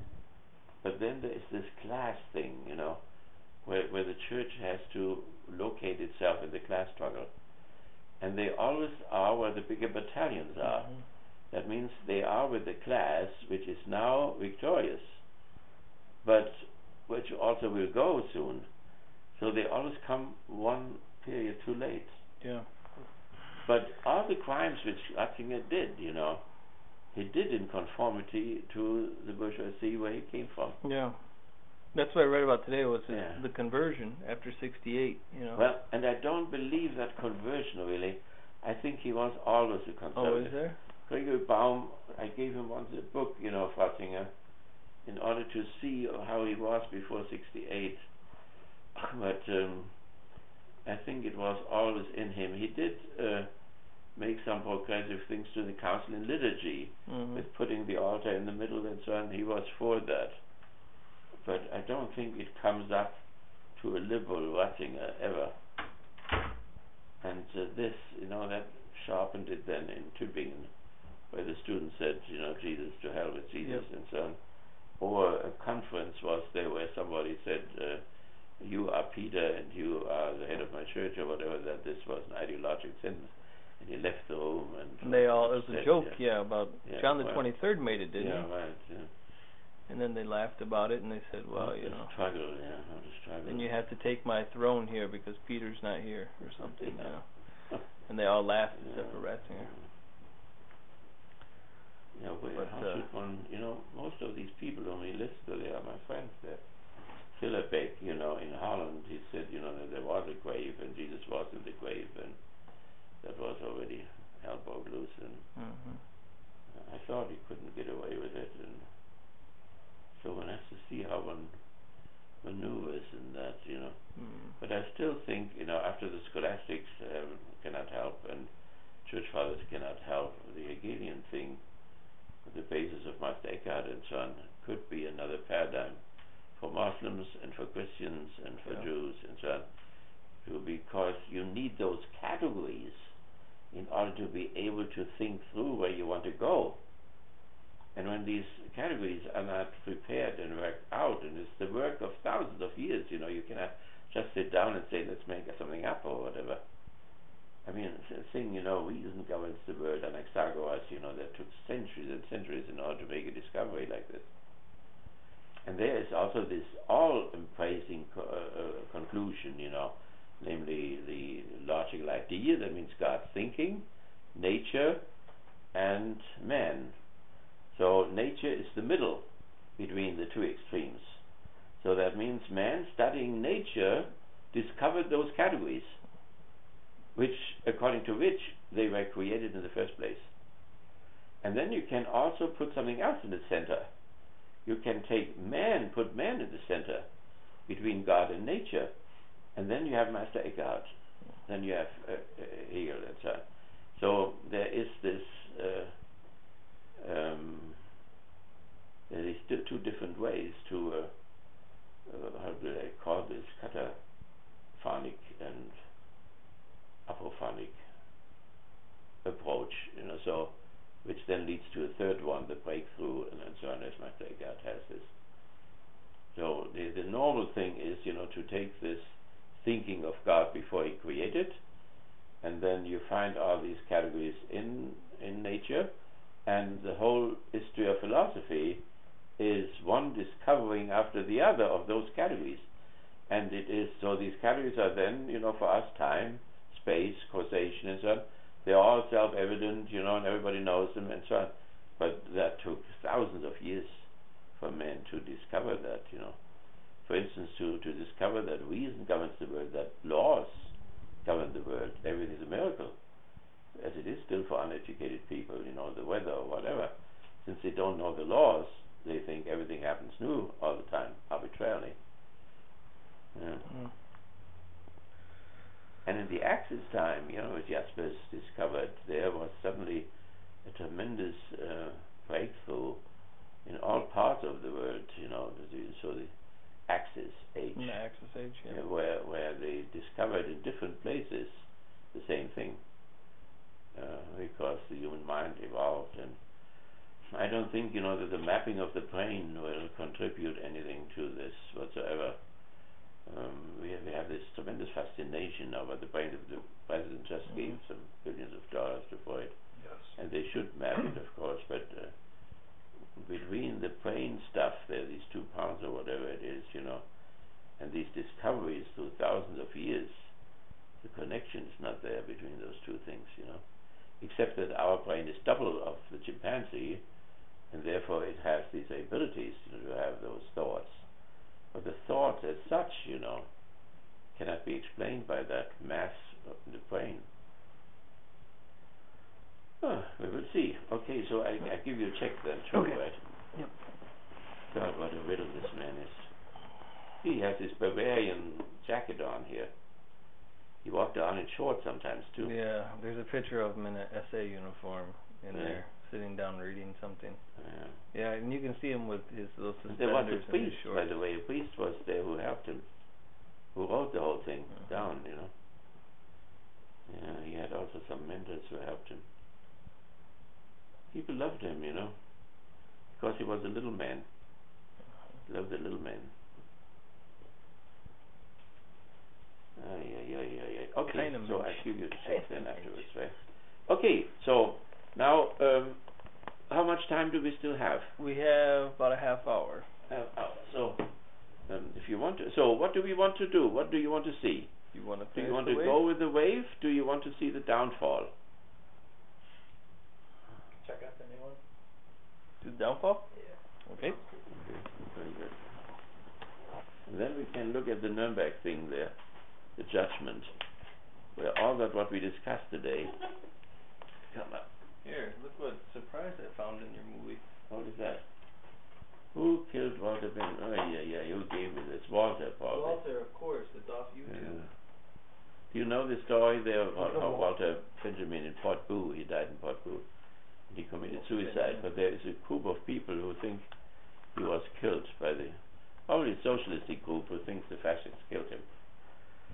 But there is no basis for this, I think. So I decided to close my book up with him. Walter Benjamin, a tragic type of a guy.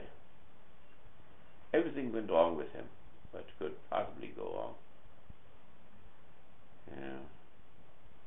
And he was a friend of Scholem, who was this famous Jewish student of mysticism. And Brecht. And of Brecht on the other side. Yeah, he was the two of them. between those two extremes, he was the middle between them. Both of them loved him. Can you imagine them trying to bring them together? Yeah. We still try to do that. Okay, so I'll turn around. That's good that this came at the right time.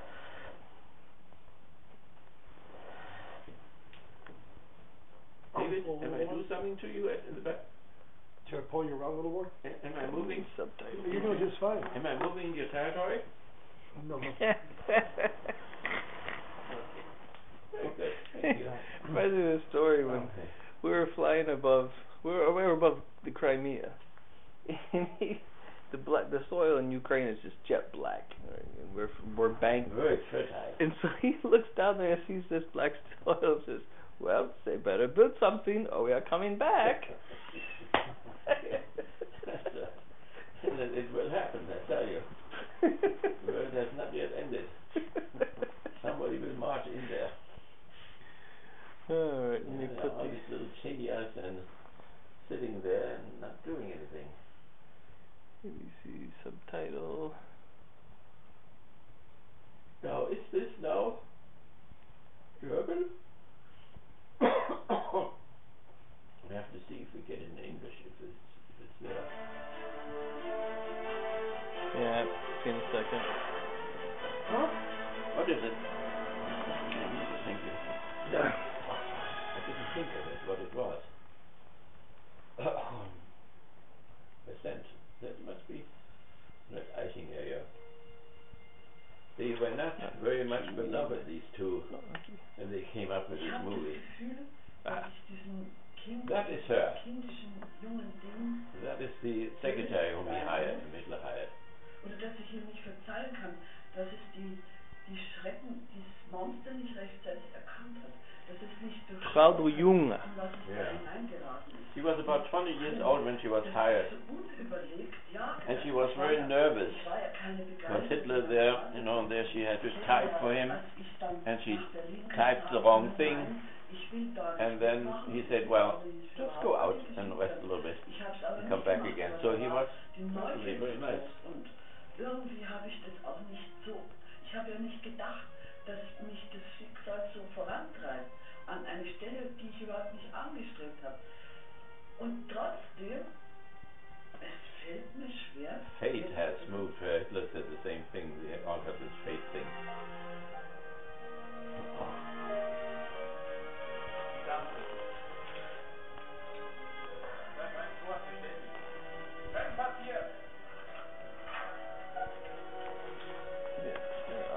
These are the girls who are hired in his headquarters, I think, to type for him. You seen the Wolfschanze? Yeah, that is, I think it's the Wolfschanze. That is in East Prussia, from where he directed the Eastern campaign with the 3 million men. And then he went down to the Ukraine. They had a Dacia from which he governed. Ja, Bullshit. But the two, so that is, there they are, yeah, this is the scene. Ich muss Sie noch einen kleinen Moment Geduld bitten. Jetzt überfüttert ihn nur sein Hund. Er will Sie in Kürze fangen. He poisoned the dog first in order to see that the pills would work. Der Führer wird Sie zuerst begrüßen. Und Sie antworten dann nur, hi, mein Führer. Was ist mit dem Hintergruß? Ich denke, meine Damen, das können wir uns schenken. Schließlich sucht der Führer in Ihnen ja keine neuen Soldaten, sondern eine Sekretärin. Am besten bin ich nicht ganz natürlich, möglichst unbefangen. Und mal sehen, ob er Zeit für Sie hat.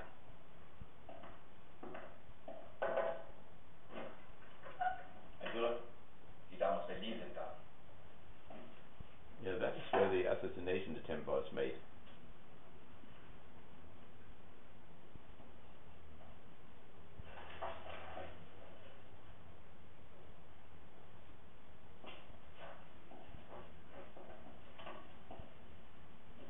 Ich möchte mich bei Ihnen bedanken, meine Damen, dass Sie gekommen sind, so mitten in der Nacht.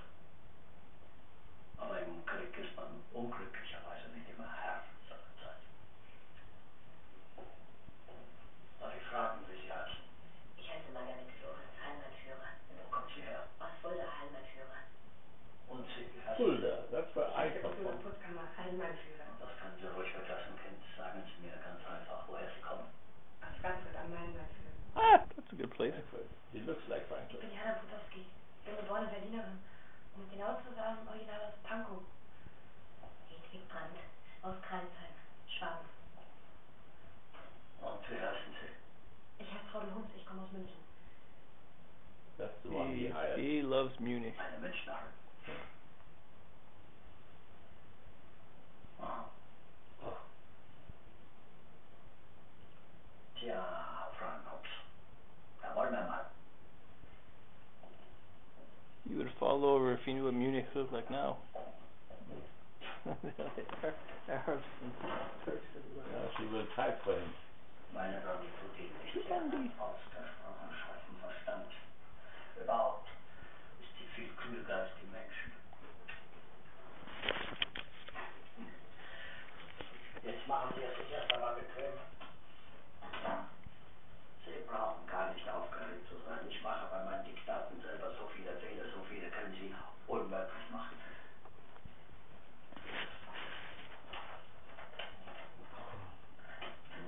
Old typewriter. I used that. I wrote my first books on this. Sie sind noch sehr jung. Wie alt sind Sie denn? 22, mein Führer.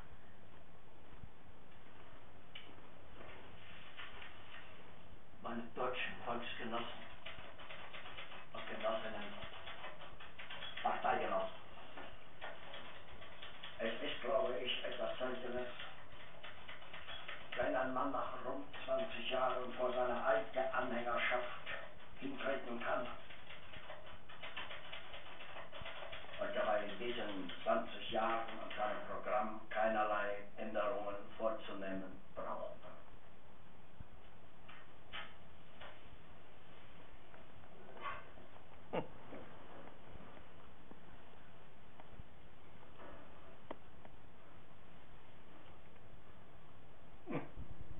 Ich würde sagen, das probieren wir gleich nochmal.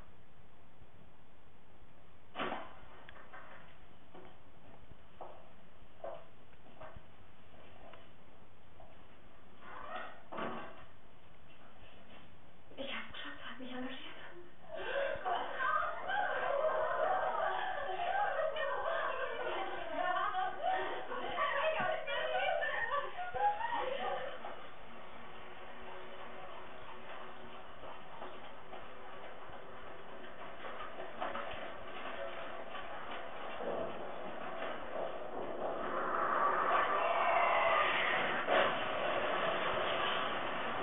That's when the Russians came.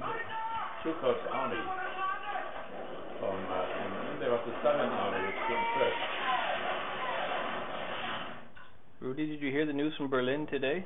No? That they pulled out an unexploded bomb right next to the Berlin train station. Oh, really? Yeah, My God. it was a Russian one. Really? Mhm. So that is in the bunker now in Berlin. So he moved from. Das ist Artillerie. His body was taken by the Russians by Chukov.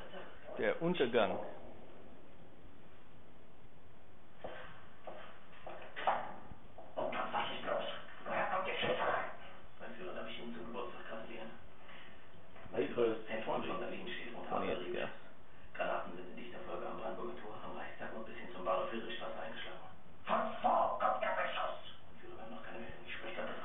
Holla, geben Sie mir Holla. Holla. Sie wissen, dass Berlin unter Artilleriefeuer liegt? Nein. Ja, sagen Sie. Hören Sie den Beschuss nicht? Nein, ich bin in Wilhelmshaven-Werder. Richtige Aufregung in der Stadt. Die Russen sollen eine Eisenbahnbrücke über die Oder haben. Der Feind hat keine Eisenbahnbatterie an der Oder. Es handelt sich hier nicht um Fernfeuer. Der Divisionsbefehlsstand der Flak hat Zugen gemeldet, dass es sich hier um Geschütze nur des Kalibers 10 bis 5 cm handelt. Die russische Batterie ist bei Marzahn in Stellung gegangen. Das sind ja nur 12 Kilometer bis zum Stadtkern. Ist der Russe schon so nah? Man müsste die ganze Luftwaffenführung sofort aufhängen. Das ist the hang the old airport. Der Russe steckt 12 Kilometer vom Stadtkern. Und ich erfahre das sozusagen auf Nachfrage. Mein Führer, vielleicht handelt es sich ja wirklich um Fernfeuer. Sie erwinden eine Eisenbahnbrücke über die Oder. Warum denn?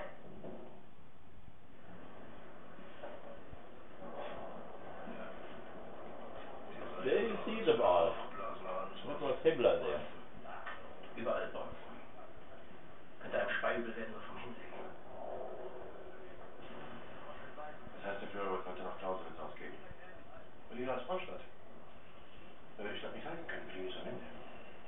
Wenn der Führer hier bleibt, dann wird das ganze Reich mit ihm zusammen in den Abgrund gerissen. Das müssen wir ihm ausreden. Sprechen Sie doch mal mit dem Hebel. Der Führer mag den Hebel, ist der einzige Diplomat, der noch Einfluss auf ihn hat. Hebel hat alles versucht. Glauben Sie mir, ist das sinnlos. Und dann sprechen Sie doch einmal mit Ihrer Schwägerin. They also tried to use Banhöfer earlier. Verheiratet mit der Schwägerin ihrer Frau, das macht sie praktisch mit dem Führer verwandt. Das muss alles versucht werden. Berlin ist praktisch von den Russen eingekesselt. Sie sind noch jung. Sie werden bald fort. Wollen Sie in der Stadt umkommen? Bestimmt nicht. Himmler then made contact with the Allies in Sweden. Meine Herren, der Führer! He had some kind of an illness that his hand was shaking. Was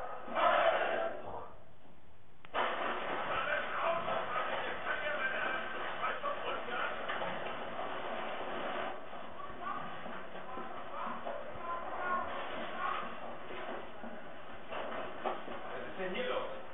Fassen! Abhauen!